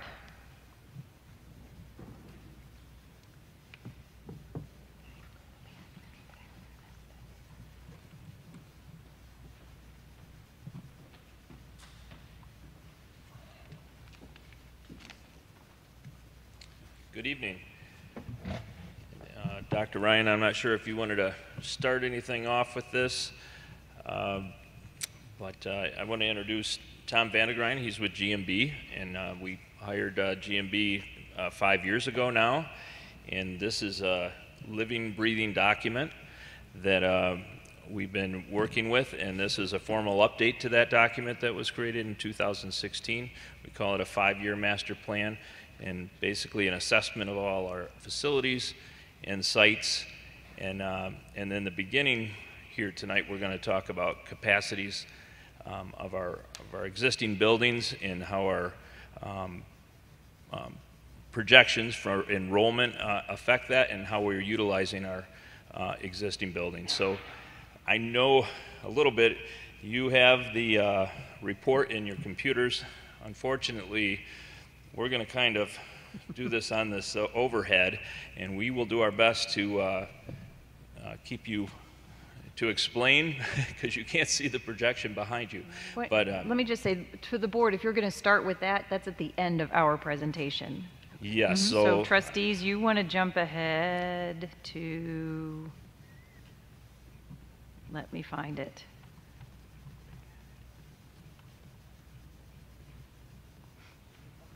I haven't gotten there yet. Wait, oh wait, Building? building capacities. Yeah, it's bookmarked. 212. Oh, sorry, I didn't download it, okay. 212? 210. Mine's on 210. 210. Okay, so page 210 of your packet. And then we'll back up. okay, well, Thank you. I'm going to turn this over to Tom, and really the explanation here is just, again, he's going to go through quickly. We'll share one box and then move from the elementaries to the middle school, junior high, and to the high school. Thank you, Tom. All right, so I'll do my best again, if you guys follow along. Obviously, you're not seeing what we're looking at here. But when we look at the building capacities, what we're looking at is primarily the most relevant and objective data is to use the Department of Treasury's guidelines. And that's how these numbers are put together. There's all kinds of different theories as to what a building capacity is from different agencies, but this is the most relevant one. It's how the state looks at the actual capacity of the building. And we went one, yeah. So the first sheet, when you're on that one, if you guys are scrolling down, you know, it has all the elementaries listed there, Andersonville down on through Springfield Plains. And we're going to stop it and look at the bottom of Springfield Plains, and I'll explain that box, and then sort of the summary of all those together. So the box of Springfield Plains, if you look at the top there, it talks about teaching stations, and those are as defined by the Department of Treasury, and they have criteria for what is a teaching station and what is not, and those change from grade level to grade level. And so, for example, at Springfield Plains, you're seeing 11 teaching stations from DK to 2, and 11 from 3 to 5, for a total of 22. That gives us the capacity of teaching stations for that building. The next line down, MDT, Michigan Department of Treasury requirement, that's the number of students they require to be counted for each of those teaching stations. 20 from DK through 2nd grade, 25 for 3rd through 5th grade. So then the next numbers down are your capacity as Department of Treasury looks at it. So for Springfield Plains example, 220 for DK to 2 and 275. Sorry, my notes are a little small here myself. So the capacity that Department of Treasury sees Springfield Plains is 495. Those, we're only going to go through this one box. Those are the same kind of logic for all the buildings that you'll see. The next lines below there are for reference only. Be very careful for those numbers, with those numbers. Those are numbers that are contractually what you have for a classroom, how many kids can be in a classroom contractually. Those are always much, much higher than the actual capacity of a building. But they answer the question of if someone says, hey, we can get more than 495 kids in Springfield Plains. How can that be? Because you go more than the capacity that the Department of Treasury requires us to look at. So use that with a grain of salt. It's really not that relevant. It's the Department of Treasury numbers that are very important. So as you move down to that long bar there, you see all the elementaries listed together there. The first bar, first vertical column of the Michigan Department of Treasury capacity shows the capacity for each building. You move yourself across to 2019 enrollment. That's the numbers we used that were the most recent consistent data for enrollment that we could look at for the buildings. And that shows you basically the 3,063 students in your district. And the buildings themselves, that minus 28, that variance says that you have 28 more kids than the Department of Treasury would say is your capacity. So you're basically, if you look at the percentage there of 100.9%, you're right at 100%. You're at a very sweet spot with your elementaries. The Department of Treasury requires an 85% capacity as your low end. Buildings ought to be at 85%. If they're not, and they're below that, they start to get nervous. You have too much capacity. And at 85%, they're going to be cautious to let you, why would we need more additional classrooms done on a building like that? So that's a target that you have to be at. You get past 100, you're at 100 here, which is a perfect sweet spot. You don't have not too much room and not enough. You get into 110, 115% capacity. That's when schools start, you start taking over. The Spanish room's no longer going to be that. We need a classroom. So you start taking over and losing programs. You start packing kids in tighter. That's when schools start saying it might be time to add on to buildings. You're nowhere near 115%, and you're not near the 85. So just to understand those numbers, you're really sitting in a very sweet spot with your capacities for your elementary schools. The lines right below that, the Plant Moran, those are your latest enrollment projections that you have. There's an A and a B. That's just two different methods they used in their report.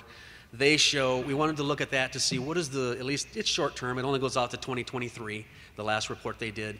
But any trends they see there that would change what we might be looking at. They basically are saying with the elementaries, if anything, it might get a little more capacity, but it's pretty flat. You had some loss in enrollment, obviously, from the last few years. It's flattening out pretty much everywhere per their report in the 2021, and should stay flat for the most part for all your grades on out, if anything, slowly increasing.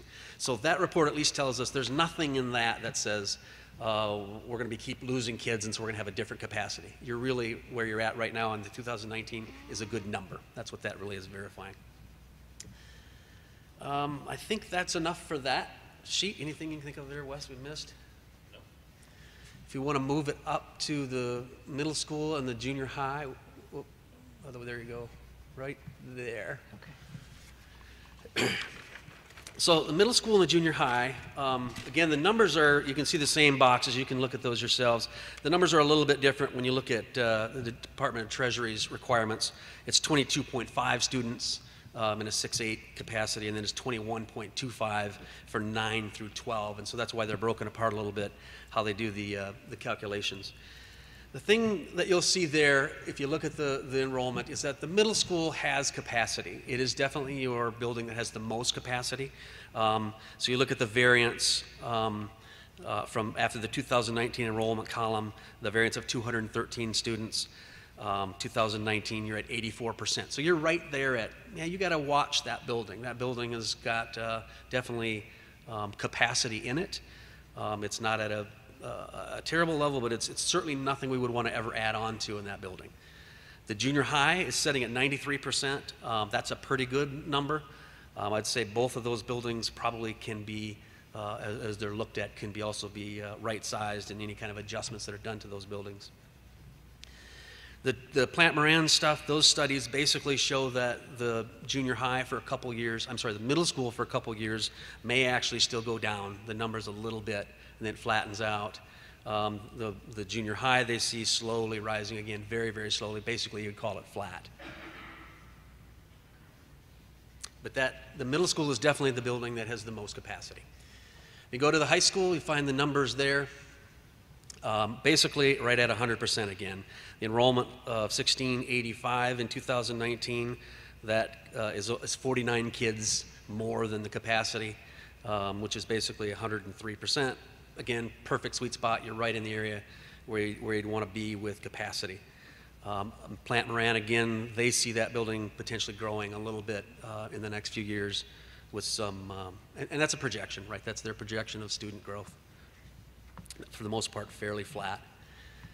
So the last sheet, the last line there, the whole district, basically shows you kind of summarized. Your elementaries are very stable at 100%, high school 103, the combined junior high and middle school at 88%.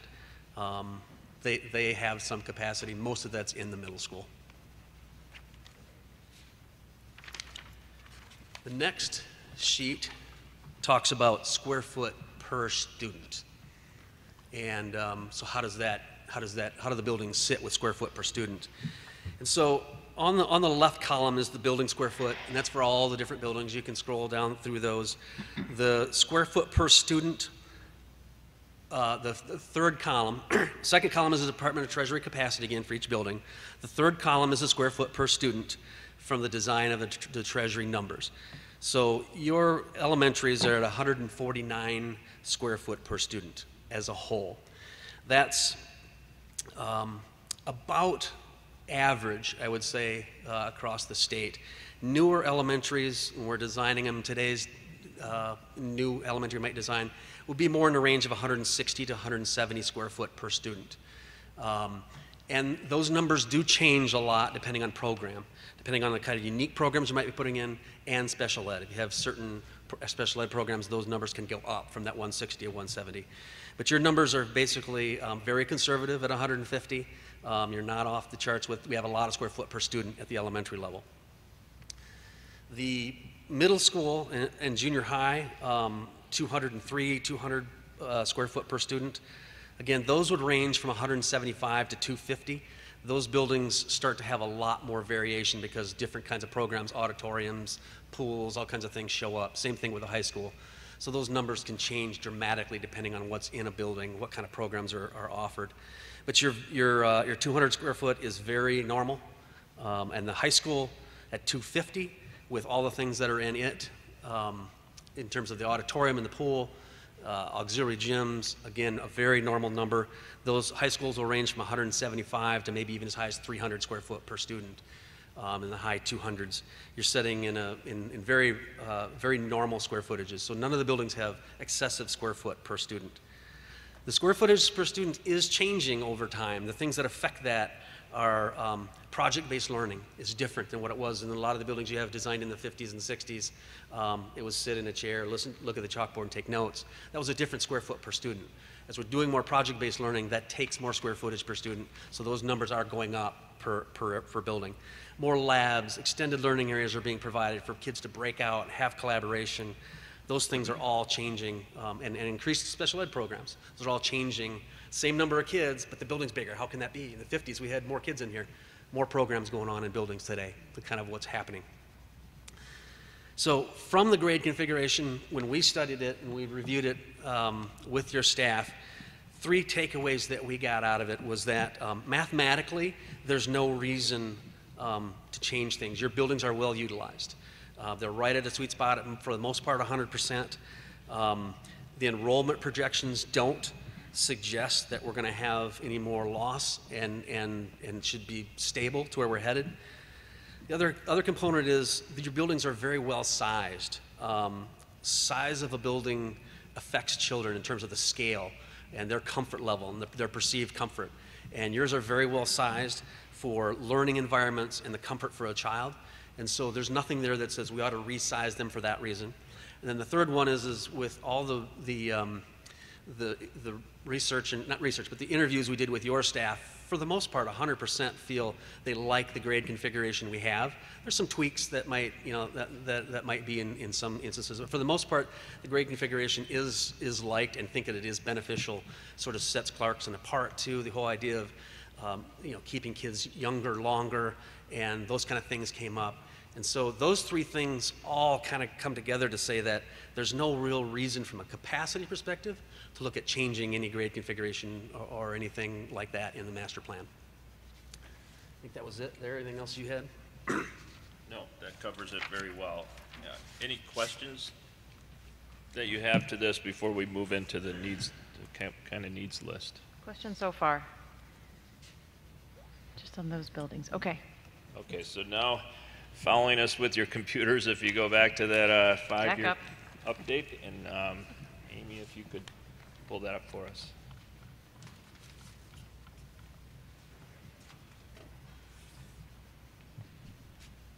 Okay, so again, like I mentioned earlier, this is a living, breathing document. We have nearly 1.5 million square foot of buildings in the district and over 400 acres that we have things that constantly change and get older and need replacement, and different things that we see in trends that are out there. So the list is it's not new. It's kind of our evaluation over the last year with all of our directors and principals and administrators has been to verify what was on the list.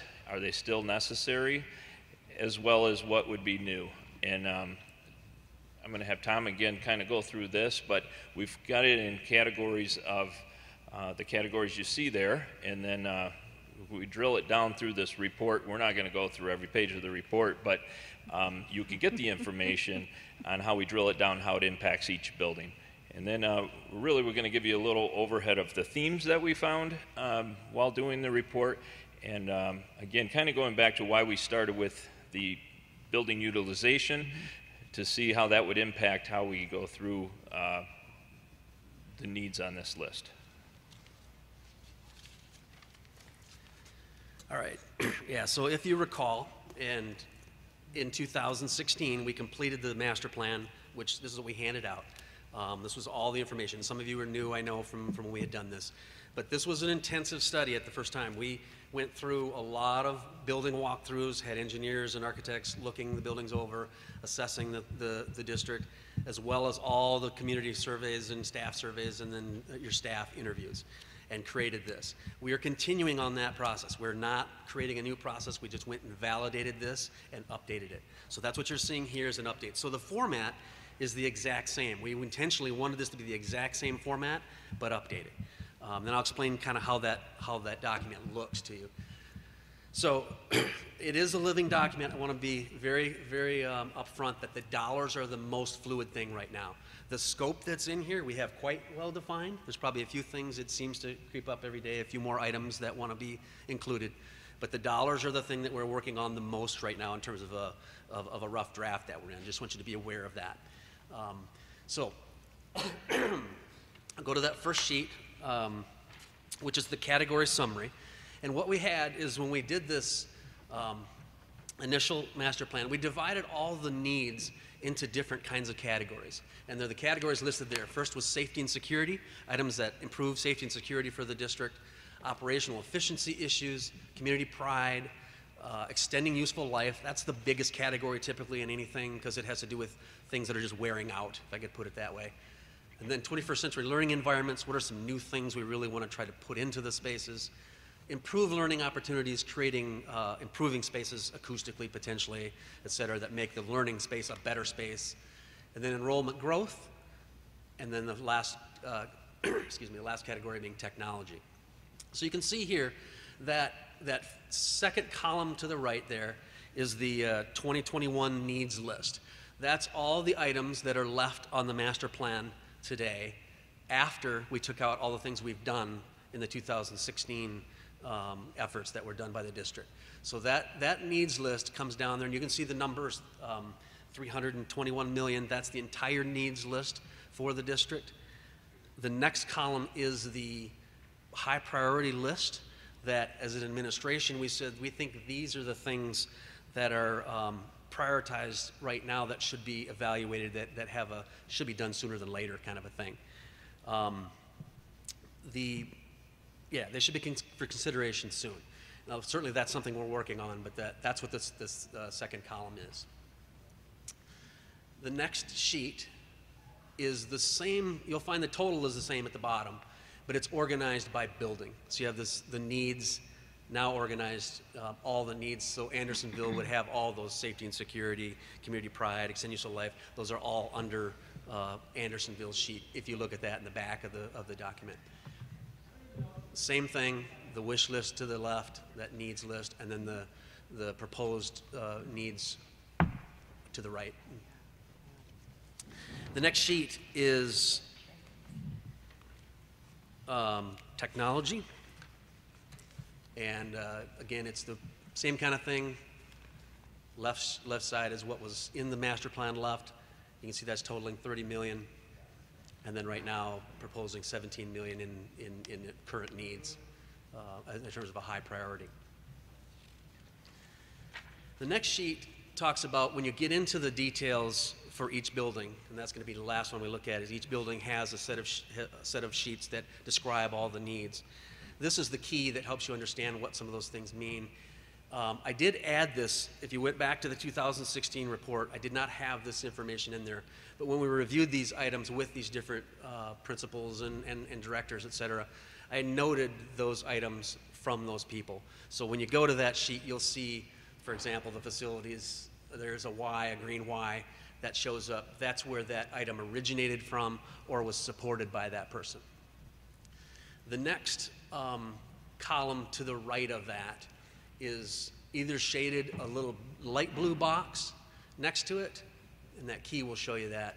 Either that, just go up to the key one more time, right there, yeah. That light blue box next to the item indicates that it was in the 2016 master plan, and it was an item that is done by the district throughout the 2016 bond, took care of that item, so it's completed. If it has that dark blue box next to it, that was an item that was requested in the 2016 master plan, so we knew that it had some history, but it got deferred and did not make the wish list and get taken care of. And then as we went through the review with your staff, et cetera, new items came up. Obviously in 5 years, different things came up, different items. So those items that are on that list that have a white box, that don't have a color next to them, those are the 2021 master plan updates that are new items. That's the key that'll help you as you look at each building. So I think you can go to the first one, which is just the Early Childhood Center, and I'll just give you a simple explanation of that. Basically, again, as I said, every building has 2 or 3 sheets that list all of their requests. They're organized again, as you can see. In this one, you see the safety and security, and then operational efficiency, and on down the line. That categorizes the wish list together. The first column, again, to the left is who the prioritization of where it came from, who asked for that item, or who supported that item. And then that, again, that next blue or light blue or white box tells you, was it in the master plan before, or is it a new item?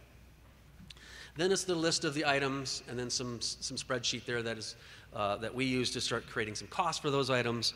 That estimate value is basically all of the 2021 needs. And then the next column over is just tracking those ones that were done in 2016. And those are all critical needs that were taken care of. The district has completed those.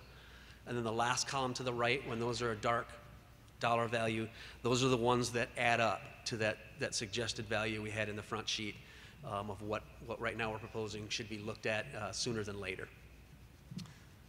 That totals up that 181 million or whatever on the front sheet.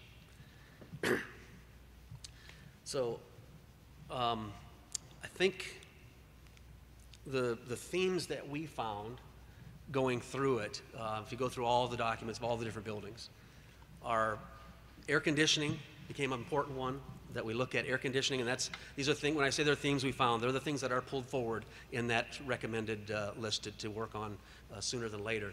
Air conditioning and air quality for the buildings is one of the things that we found as a theme that we've pulled forward. The other one is a very important one, and was identified back in 2016, was the junior high.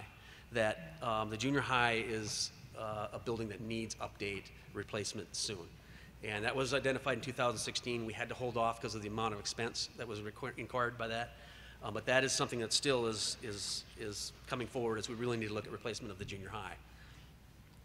The third thing that came out was some building equity things. Certain buildings had certain things that need some equity issues between some of the buildings, especially the elementaries, because they're all neck and neck together. The last one, or the fourth one, is useful life. Again, the things that are just wearing out, coming back to that next priority of the things we did in 2016. There's now the next priority of things that need to be replaced. The last one is some technology upgrades. Those are I'd say the 5 themes that we've found that are what, if you look at that 181 million that are in that dollar value. I think that's a whirlwind, but don't know how much detail to get into either. It's overwhelming with all the data obviously in there.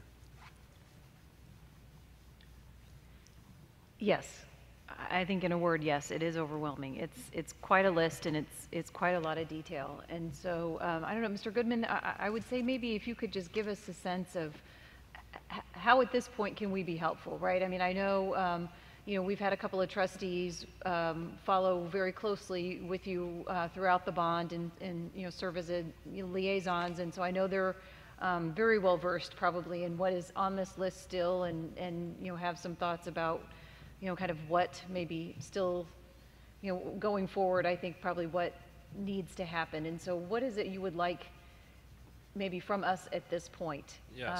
I know Mr. Heyer and Mrs. Egan have served in those roles, and so how can we be helpful at this stage as you continue to refine this plan? Okay. Yeah, thank you very much. That a big piece of that theme goes back to the junior high. And as we updated this plan and we look at what it would take to renovate that building to be to bring it up to the standard we expect and what our staff and students and community would expect, it's approaching the cost of replacement.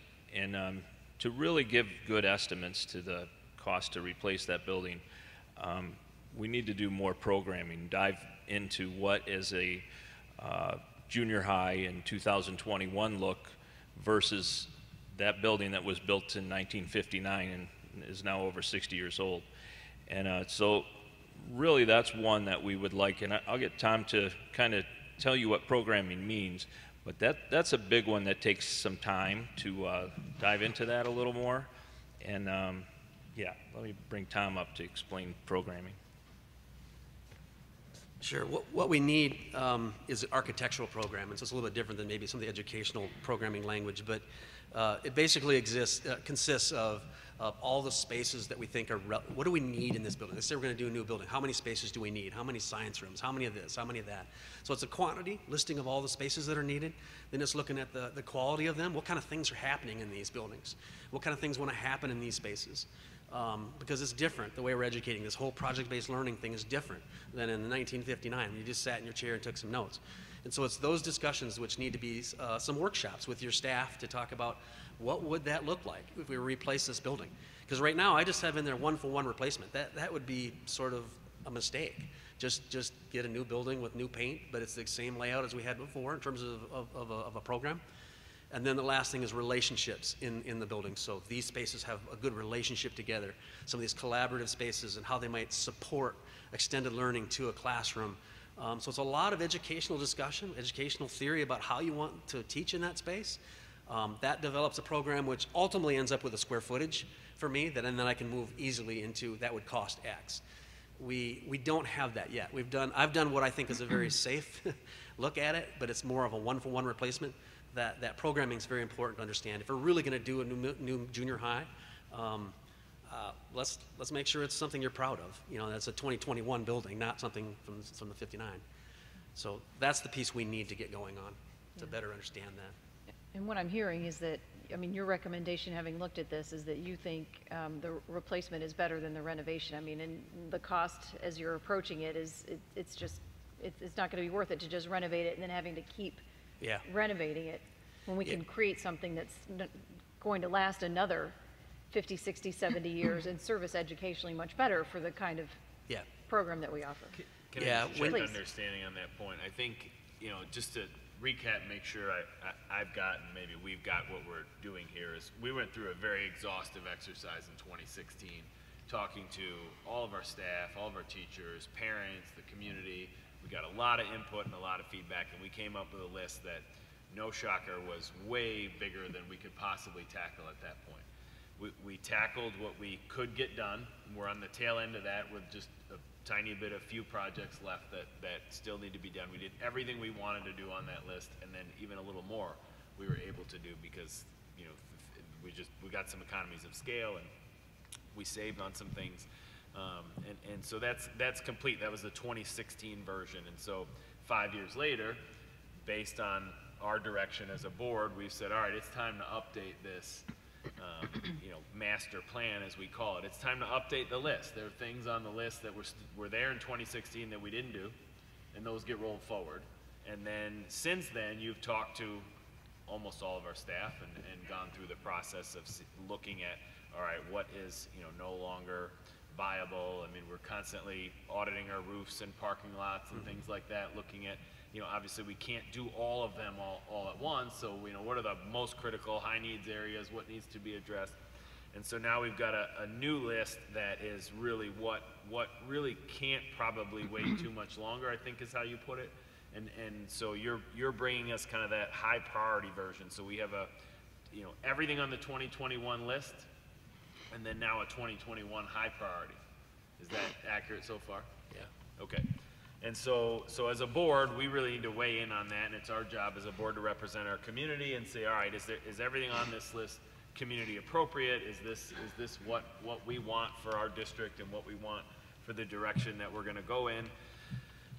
Really long term. You know, the things that we're doing here, some of them, you know, might be things like furniture that have a shorter life. Some of them might be things like a building that could last, you know, 30, 40, 50, 60 years or more. So we want to make sure we're doing things the right way. When it comes to the junior high, last time around, we purposefully did not invest in mechanical systems, in infrastructure kinds of things. We really, if it was my recollection, and confirm it if I'm remembering right, because 5 years is a long time, we really spent as little as we possibly could to get by at that point. Is that accurate? Absolutely. I mean, remember we had some meetings where we actually, even in the design phase, said, I think we can pull some things out because this building needs a lot of work in the future at the junior high. The thing that we spent all the money on, if you look at there's a dollar value, we spent some money on it, was the furniture, because we said that will at least give those kids in that building a very different experience educationally in the rooms they have for now. And that furniture can be moved to anything we do in the future, which is updated or new. And so we didn't feel we would lose anything with the furniture. And that's really the only money we spent. And so in terms of the building at this point, I think where based on conversations that we've had, and I'm certainly not a construction expert, but Mr. Goodman, you know, teaches me at least something new every time he gets up and gives me an update on terminology or, you know, something going on. I think when we talk about heating systems and air conditioning, and we talk about, you know, a lot of the climate control components, you know, things like windows and efficiency components, their insulation, you know, some of the structural integrity of what we have going on in that building, you know, what we would have to do to modify it to really suit our needs. As you add up the cost of all those kinds of things to bring that building really up to the standards that we've established in the rest of our buildings when it comes to roofs and parking lots and safety and learning spaces and all those kind of components, that's where you're saying if you make a list of all those things, then I think we have that list. You know, that starts to get into the cost, you know, very, very closely to what if we took at least a component of that building and said, all right, if we had a new academic wing and we started from scratch, you know, what would that cost?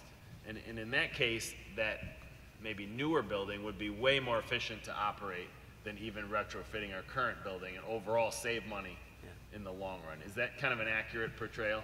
Yeah, yeah, very much. Because we have, at the junior high, we are approaching, we're over half value of that building with renovations that would have to be done. You have a lot of failing infrastructure, stuff under the ground. If you walk that building, you can see the floors where pipe is problems below the ground. And we're approaching 3/4 value of that building in the numbers that we've been looking at. That's far beyond what we'd recommend that you put money into it. Because remember, this building is 60 years old. If we put money into it to say, let's make this a nice building like the rest of your district, you're going to have to live with that building another 30, 40 years. And so do you really want to be looking at something 90 to 100 years old that has a lot of things that are inherent that can't get fixed, like very small classrooms? That is not the model that's good for learning right now, is a very small classroom. That inherently I can't change without blowing the thing totally up. So I would kind of equate that to, there's a point where it doesn't make sense to repair the car anymore, you get a new one. Yeah. That's kind of where we're at with this. And so I think, I mean, as a board, I think we need to look at this list, and I know I've gone through it pretty exhaustively, and when Mrs. Egan and Mrs. Horst and I looked at this, to just take a first glance at it as it was coming to the board, you know, it's I think our chance as a board tonight, right here, probably the next time we're going to look at it, because I think there's going to be several versions and drafts of this as we kind of tighten it up, so to speak, and we're going to have different inputs for you. It's our chance to say, you know, no, I don't think we want to go in this direction, or, you know, maybe head a little bit more in this direction, but this is kind of our chance to have some input on this, I think is where we are here. And I would say that the first thing that I had on my list that we kept it so that everybody could see it here tonight, but you know, we've already gone through, this will be the second round of our master plan. There's still an ice rink and a new pool in here that, like, I don't think we have any intention of really doing in our probably lifetimes here, based on the programming, the direction that we're in. I would suggest just eliminating that. It says not in master plan right next to it. But I would suggest to my colleagues that that's not something we want to carry forward. That was some input we got from our community 5 or 6 years ago, and we put it on the list because everything got on the list, and then we prioritized what we want to do. But I would say that would be a great place to start, so that nobody gets any misconceptions about what we're intending to do. I certainly do not want to build another pool. I don't think we as a board want to go in that direction. I don't think we have a program to utilize an ice rink. Although Mrs. Egan did have the idea that maybe we could freeze the current pool and dual purpose, but that's not practical. So I would say that that's certainly one that you know, a couple things that we could tweak and change. And then just to be clear on the document, if there's a number in the far right column, you know, those are the items, because there's a lot of items on this list. This is a lot of pages, and I think that the items that have a bold number in that far right column are really the ones that are really truly on the list. So there's a lot of things in here that aren't. And I will say, as I went through this, it was very obvious that we were trying to have parity in terms of what we were doing, and not that every building needs to be exactly the same or every building has exactly the same needs, but certainly from a mechanical standpoint, from a maintenance standpoint, there are certain consistencies of things, you know, like generators or keys or you know, some of the HVAC components that you mentioned. You know, we do want to be consistent with those things, and I appreciated that effort. What other comments, trustees? I know it was a lot of information to digest, but what things jumped out at you? Mrs. Horst? Yes, ma'am. I think most of us have been through the junior high. And when the new furniture arrived, we did all of our building tours. And you could see, while the new furniture was very nice, it was packed in very tightly in some of these classrooms, which I think further is a further display of how tiny those classrooms are and how the teachers really probably couldn't utilize the new furniture to the full capacity that we had intended. It's just, it just doesn't fit for our class sizes. So the other thing too is looking at that classroom area. I don't know what year that area was kind of added on. Wasn't that like there were some additions or some renovations back there? I don't know how old that is, but I know air conditioning, well, it doesn't exist, but I mean, even heating and cooling. I've been in some of those classrooms where you get a warm, sunny day, and some, like the science rooms, are just incredibly oppressive. So, I mean, there is a lot of work in what I would call just that classroom area, that kind of big square. And the other thing that sticks out in my mind is accessibility. You know, we have all these different kind of layers, and we've kind of retrofitted ramps to make it easy for anyone with any kind of physical disability to maneuver through that part of the building, but it just does seem physically not as functional as we want it to be. And I think we saw that when we toured it, you know, I don't know, was that 2018? Yes. And I guess I didn't make the point that, you know, there are maybe some components of that space that we could keep, you know, that are newer. And so I think, you know, that's something that you're looking into as well. Like certainly with, you know, in building something in 2003, it's certainly not at the end of its life at this point, and we would certainly maintain, you know, for instance, the Performing Arts Center or something like that, where there might be other areas that are 50 or 60 years old that, you know, are well beyond their useful life. So it's not necessarily an all or nothing proposition, but I believe you're still working on really coming up with a good recommendation on what could stay, what should stay, and what needs to be gone. And I think the site poses some challenges in that how do you have kids in a building that you're working on as well, and that's something that we'll have to consider as we go forward. What options we have there, that's certainly a consideration. Mrs. McGinnis.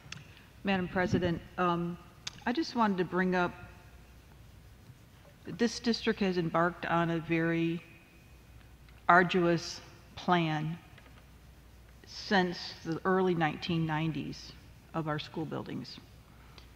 In particular, I was the co-chairperson of the first successful bond campaign in this district in 25 years, which built Springfield Plains Elementary. At that time, Dr. Roberts brought forth an immediate, a short, and a long-term plan to bring about changes to our buildings that was direly needed. We didn't have cafeterias for our students to eat in. They were eating in the gymnasium. We were trying to decide whether our kids could eat or they could do gym class. A lot of the buildings needed dire renovation. Technology was just coming into the education field at that time. And we didn't have the general fund, being the lowest funded school district category in the state, to provide these services to our students at the time.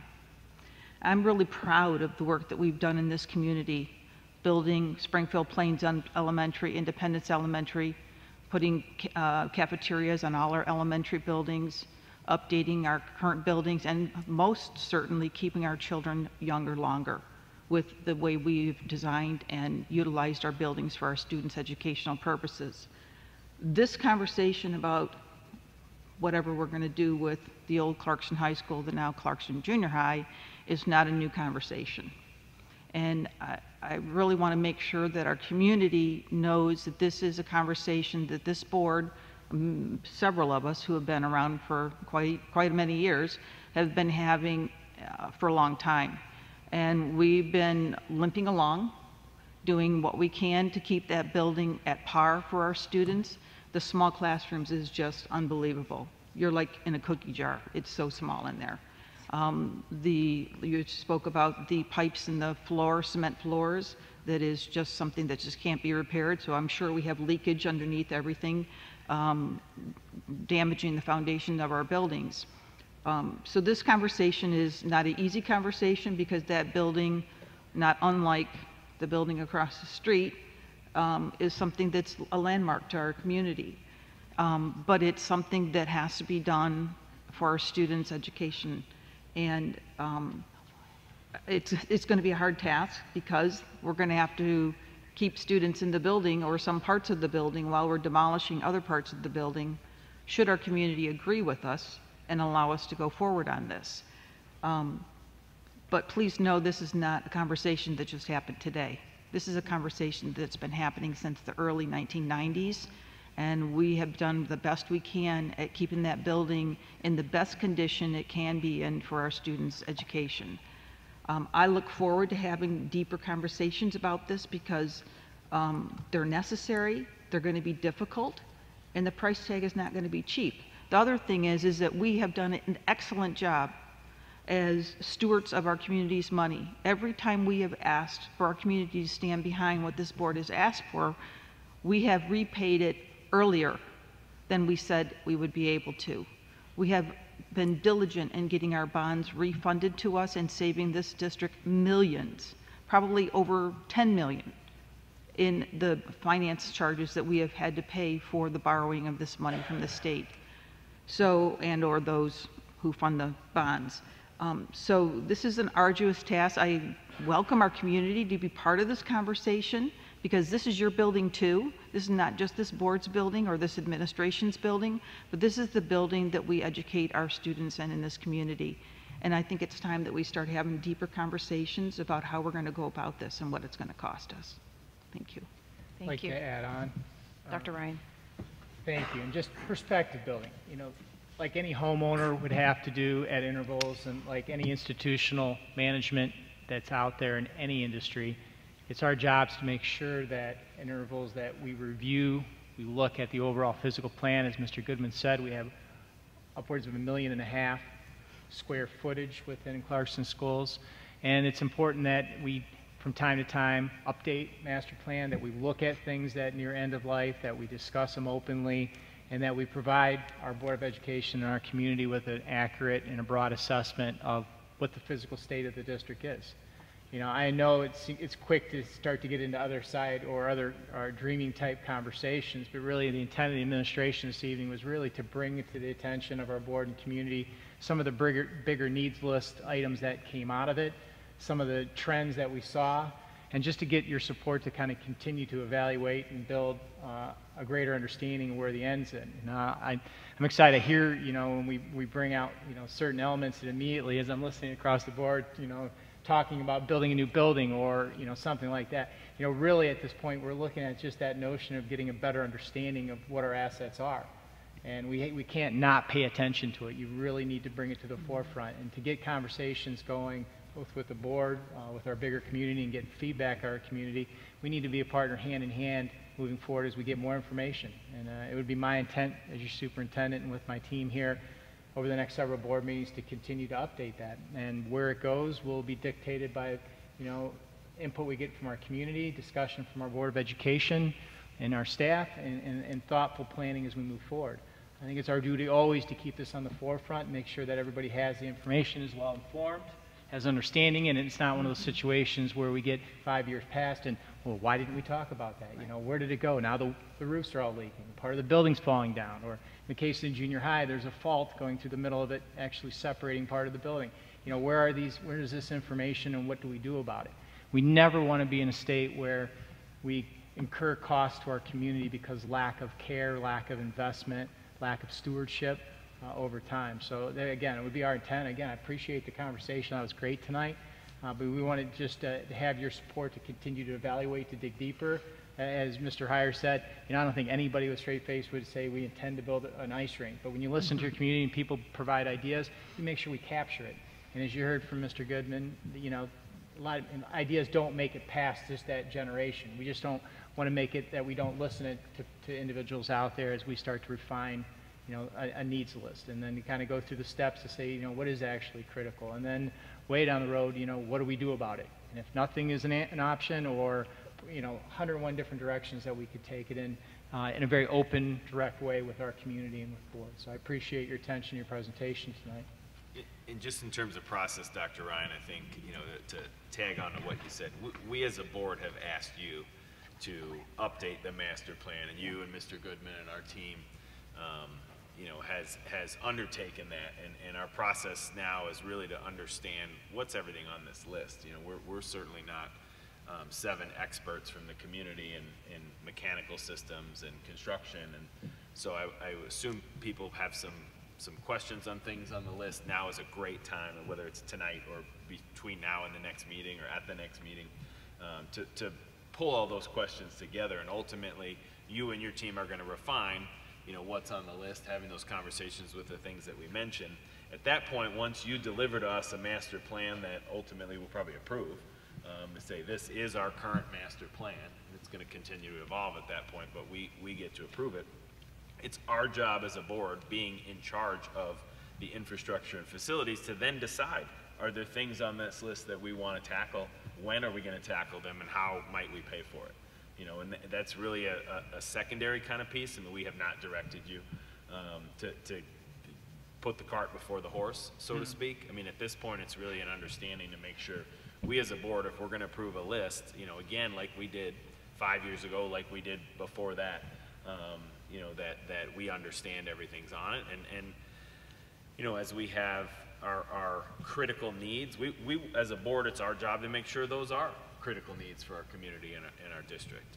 And that's a very deliberate process that we're going through, and I appreciate it. We've got great, really solid folks in all areas of our district, but this is one where we've relied on having a great team and successfully executing our projects in the past, and there's certainly a high level of trust within that team, and we appreciate the information that we get, and having straightforward answers, and learning about things that we might not be so up to speed on as our team is. So I think it is that collaborative process, but it is definitely, I think, for the next, I don't know, Mrs. Horst controls the calendar here, for the next at least probably 2 or 3 months, I would say, we're going to continue to refine to try to get to a point where we feel as a board comfortable saying, yep, this is our list, and then we'll decide where we go from there.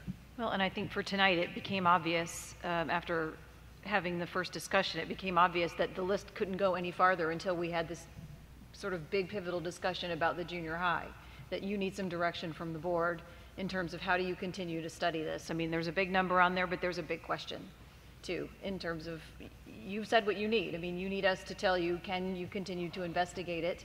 Are we comfortable having you continue to move forward with the idea that replacement is on the table? And so I'd say I'd put that to everybody. I mean, can we come to consensus? Is everyone comfortable that GMB and Mr. Goodman can do the investigation that they need to do in terms of fine-tuning that as a piece of the master plan, the facilities master plan? Absolutely. I think we need to look at all options at this point, and they'll give us the best advice they can. I have great confidence in them, but I do think that we need to look at everything at this point. Okay. Just a quick comment. I mean, when we were in our committee meeting on the master plan a couple weeks ago, we kind of threw out ideas, and we looked at even Sashabaw Middle School, and when we look at that building capacity, which is 242, almost 243 square feet per pupil, versus the junior high is 215. But we did just talk about, we have an old part of Sashabaw Middle and we have a new part of Sashabaw Middle, and how do we, certainly the older the building, the more cost there is to not just maintaining it, but operating it. Certainly from like an HVAC consideration. And so some of the things that I think we should be looking at is that building, what's the square footage, if we can break it out by 6th versus 7th grade, because I think this is consolidated on this chart. Is that a correct assumption? They're put together. Yeah, 6th they're and put 7th are together. Yeah. And then, you know, we talked about too how centrally located the junior high is. Like Sashabaw Middle School is almost the furthest point an Anderson Elementary family would have to go to. Like it's like the direct opposite side of Clarkston. We're this long rectangular kind of geographic community.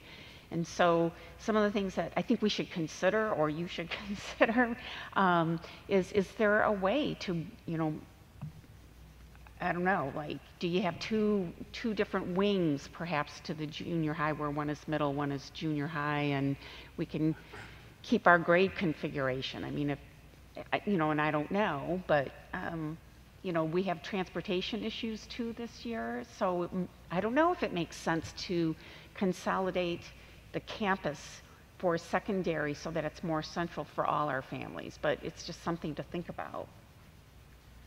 Yeah, I appreciate that, Mrs. Egan, the comments. I think it's our really duty as a board to direct the administration. I mean, I think, you know, we do want to explore a new building. I mean, I certainly would not be in favor of pouring money into a building that is not going to have, you know, a longer life to it. I mean, why would we invest in something that we know isn't going to last the length of time it should? I mean, that's not financially responsible. Having said that, if we're going to make a big investment like that, I think, you know, we as a board should ask, you know, are there other grade configurations? Are there other configurations that might make sense? You know, ultimately we could decide, no, we want to stick with the current grade configuration, but we haven't always had this grade configuration. You know, we haven't always done things the way we do right now. And while it's all familiar and it's working, that doesn't mean that we should stick with it just because we've had it. And while it might be looking at options and saying, I don't think we want to do any of those, I think we certainly owe it to our community to say, what if? And I don't know that we need an exhaustive plan of what that is, but we have all the capacity numbers, and you could move things around and see what makes sense and address potentially some transportation issues. But as we go through the next few iterations of this, I'd certainly like to look at, are there other options, you know, that we should at least talk about, you know, if not consider.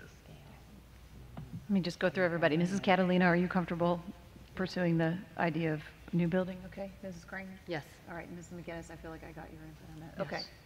So I think you have the go-ahead to do the research you need to do in terms of programming, and we'll just, I would ask trustees maybe to just do a deep dive into this list, and, you know, knowing now that you understand the document a little bit better, look on that right side that GMB and our facilities folks have identified from the internal perspective only in terms of critical needs, and maybe start to take a look at that. And then you can see then what else is still on the list that was brought forward from 2016 that may have been added as well. And as Mr. Heyer suggested, I mean, he's already identified some things that, you know, he would jettison 86, whatever the term is, you know, and so if there's anything like that, maybe start to compile a list, and I'll check in with you maybe mid-month and see how we want to continue. But I think you're right. I think this probably becomes a monthly conversation for the next couple of months anyways, as we continue to have these conversations. And then I would assume as we continue to refine it, then going out to our community and starting to have those conversations with them is part of this process as well. Okay. Yes, thank you very much. All right. Really appreciate it. Thank you very much. Do we need 3 minutes while board's okay, plow ahead? I'm just checking. Okay.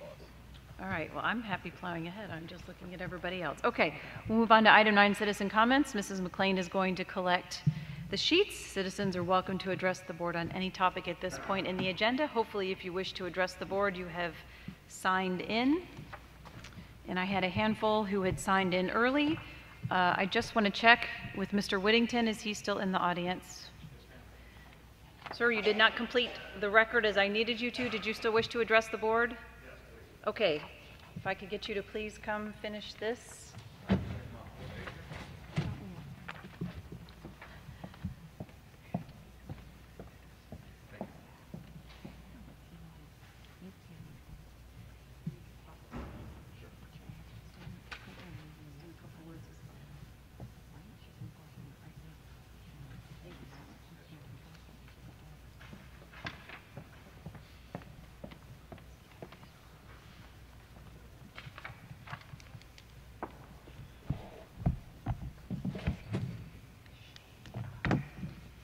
Okay, so we'll wait for Mrs. McLean to get back with the sheets, but I'll go ahead and give you a heads up. Our first couple of speakers, if you want to find the microphone closest to you, but we're not going to start just yet. Uh-oh.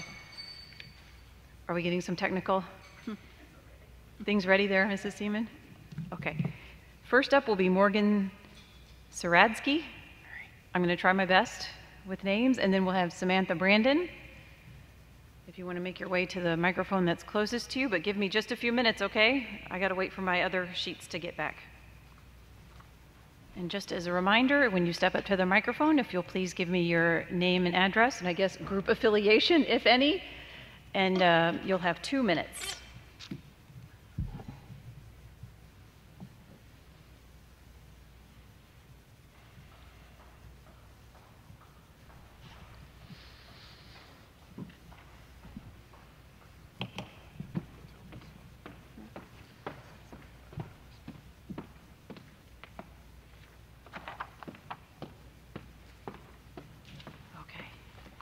Challenging me with your handwriting tonight. Okay, and please remember that this is one-way communication. We are so happy to hear from all of our community members tonight, but the board does not respond to questions or comments from our audience. Okay, Morgan? Hello. Good evening. Good evening. My name is Morgan Saradsky. My address is 6227 Parkridge Court. I am a senior at Clarkston High School, and I am representing the CHS Gay Straight Alliance. Good evening. My name is Morgan Saradsky. I'm a senior at Clarkston High School, and I use they, he, she pronouns. I am bisexual and gender fluid, and I'm speaking on behalf of the CHS Gay Straight Alliance, asking that discussions about LGBTQ+ people are included in our sex education curriculum. In recent years, we have made great strides towards creating safe environments for queer students, but there is still a lot of room to grow. According to a national survey done by the Trevor Project, 75% of queer youth reported that they had experienced being discriminated against based on their sexuality or gender identity at least once in their life. And over 50% reported that this discrimination occurred in the past year. Discrimination towards queer youth often comes in the form of bullying from peers at school, which in turn makes queer youth students feel unsafe in school environments and hinders our learning experience. Additionally, being queer is often treated as a taboo topic, and most parents do not teach their children about queer relationships. It is also not talked about in the classroom, which leaves many queer students feeling frustrated, confused, or ashamed. The internet ends up being our main source of information on queer sexual relationships, but it is not always the best source. Websites have outdated, inaccurate information or are unrealistic portrayals of queer relationships. It took me years to fully understand and embrace my sexuality and gender identity. Having these discussions in school would have allowed me to accept myself without the years of confusion. Not incorporating LGBTQ+ sex ed puts queer students at a disadvantage during a crucial developmental time in our lives. While we cannot completely eradicate these issues with just one action, incorporating LGBTQ+ sex ed into the CHS curriculum is a step in the right direction.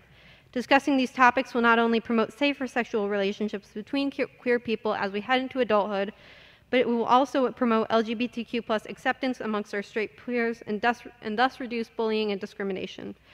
This change is necessary to provide a safe, supportive learning environment for all Clarkston students, regardless of their sexuality or gender identity. Thank you for your time. Thank you so much for your comments tonight.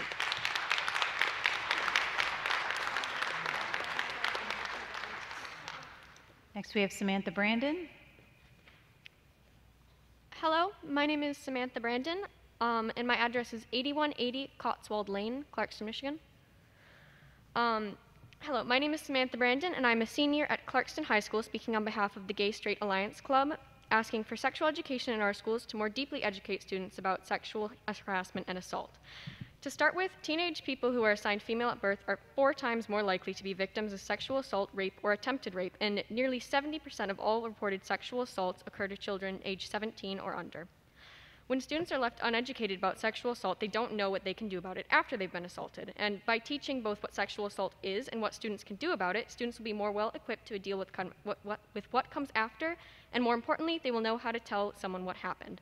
Statistics show that when the victims tell someone, their risk for developing mental health disorders can decrease by up to 4 times.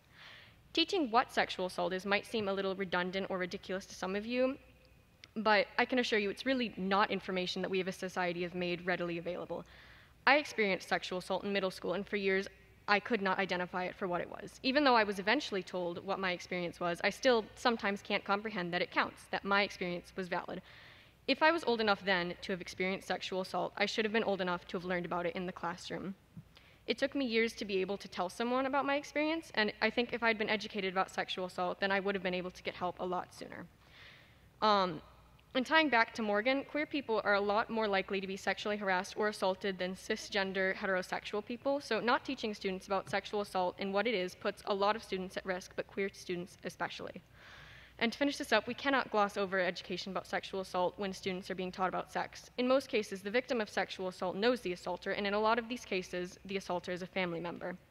Teaching students about sexual assault could give students vital information that they won't be able to receive anywhere else. Thank you for your time. Thank you very much for your comments.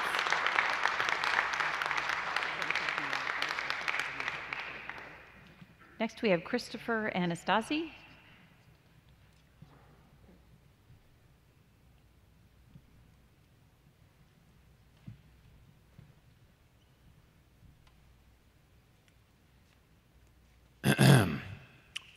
Name is Chris Anastasi, 6151 Pine Knob Road, Clarkston, Michigan. I'm a Clarkston graduate of 2009. Just want to take a moment to address the board, let you guys know the mask mandate when it comes to the students. It's unacceptable, regardless of where it's coming from, county, state, doesn't matter. It's not going to last either way.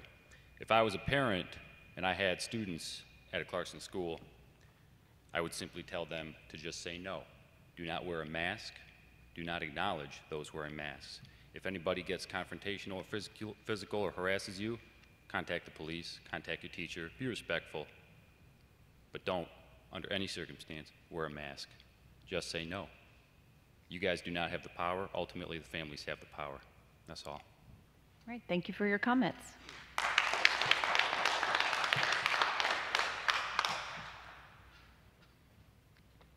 Next on our list is Steve, and I'm sorry I cannot read your last name. I apologize. Don't worry, got it, Dr. Gray. Thank you. Oh, no worries. Steve Sioma, 5109 Wata. It's a little easier to say, harder to spell. Appreciate it. Thank you. Oh, no worries. So a little bit earlier in this meeting, we said a little something all together. It was a little weak, I felt.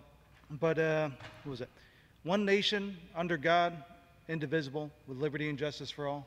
Now, people may have different religions, and I respect that. But the strange thing was how we said it. Do we feel it? Are we just going through the motions? I think that we can all agree on some fundamental principles. One nation, indivisible, not divided. How many people are saying we will not be divided? He will not divide us. With liberty and justice for all. Standing united against oppression. I think that's something that we can all agree on. Now, I could be wrong, but there are certain things, for instance, things are being taught in schools, things that divide us, things that separate us into identities that have to do with race or character traits, nothing to do with who we are, not who you do. Nobody cares about that. Nobody should care about that. When we are here to teach these kids, and I really do believe that you want to help these kids to succeed, so please help them succeed by equipping them with the tools that they need, not all these things dividing them. We know what it is. We've already been over the last couple of months. So please, help these kids. Equip them for the future. Thank you very much.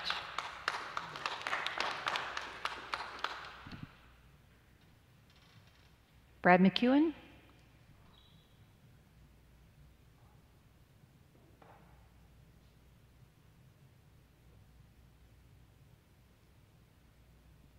Mark Green.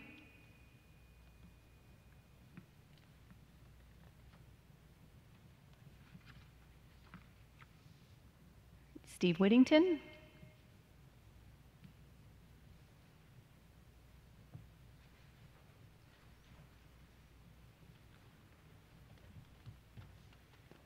Good afternoon. Again, my name is Stephen Whittington, and I live in Deerwood Road in Clarkston, Michigan.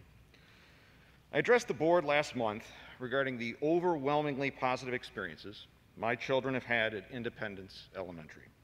I wasn't planning on speaking again tonight, but that changed after I helped my sons sell popcorn for Cub Scouts last weekend. Someone approached us, unprompted, to share completely false accusations about the Clarkston's virtual program. A woman claimed that students were only able to talk to a teacher twice a week, and that they were not teaching spelling and literacy in the elementary grades. Now, both of my kids were in virtual last year, so I know that this is completely and utterly false, but she believed it. She honestly believed it. She believed it enough to approach us at a popcorn booth and try to convince us to believe her in spite of our personal experiences. Well, I've reflected and I've ruminated, and I think I understand a bit more what the teachers and staff at Clarkston are facing right now. There is an organized effort to undermine teachers' authority and ability to do their jobs on the basis of a non-existent critical race theory. This information and bullying of staffs will create low morale, anxiety, high staff turnover, and more importantly, decreased time available for meaningful education. Clarkston's staff is what makes this school system great. They need to be protected and supported. I call on the school board to implement and publicize policies to protect our teachers and staff from harassment and intimidation. Thank you. Thank you very much for your comments.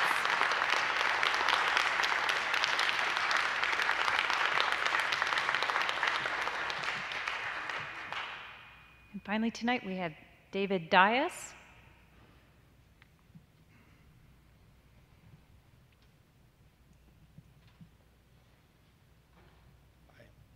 I'm Dave Dias, 5641 Fox Ridge. I'm here to discuss the masks in the schools. Recently, actually, I'd like to first start out with the budget review, and it was really insightful to see the revenues that come into the district, which is actually nice to see. We're effectively on our own, which enables us to do a lot of things. It also enables us to make our own decisions for our own kids as a community, very close without being beholden to pressures and outside funding pressures, which can drive decision-making processes at your level. With the new state budget being passed and the provisions being drafted by the GOP legislature, county health officials have dropped their mandates, effectively leaving the decisions for the school districts to make regarding these masks. These masks have to come off of these kids, right? I personally believe that your decision to fall back on the decision of the county health officials to make this decision for you is rather spineless. I understand you're not doctors, okay? But again, this is a local community. We should make decisions for our kids regarding these masks. So with the new GOP budget being passed, okay, I'm asking this board to readdress and ask the community, now that the county health officials have pushed it back to your level, to ask us if we want to continue with this. All right, the pressure is now on you. So I ask you guys to revisit this. Maybe call a special meeting and ask this community if we want to continue with these masks or if we want to eliminate them. That's all. Thank you very much for your comments.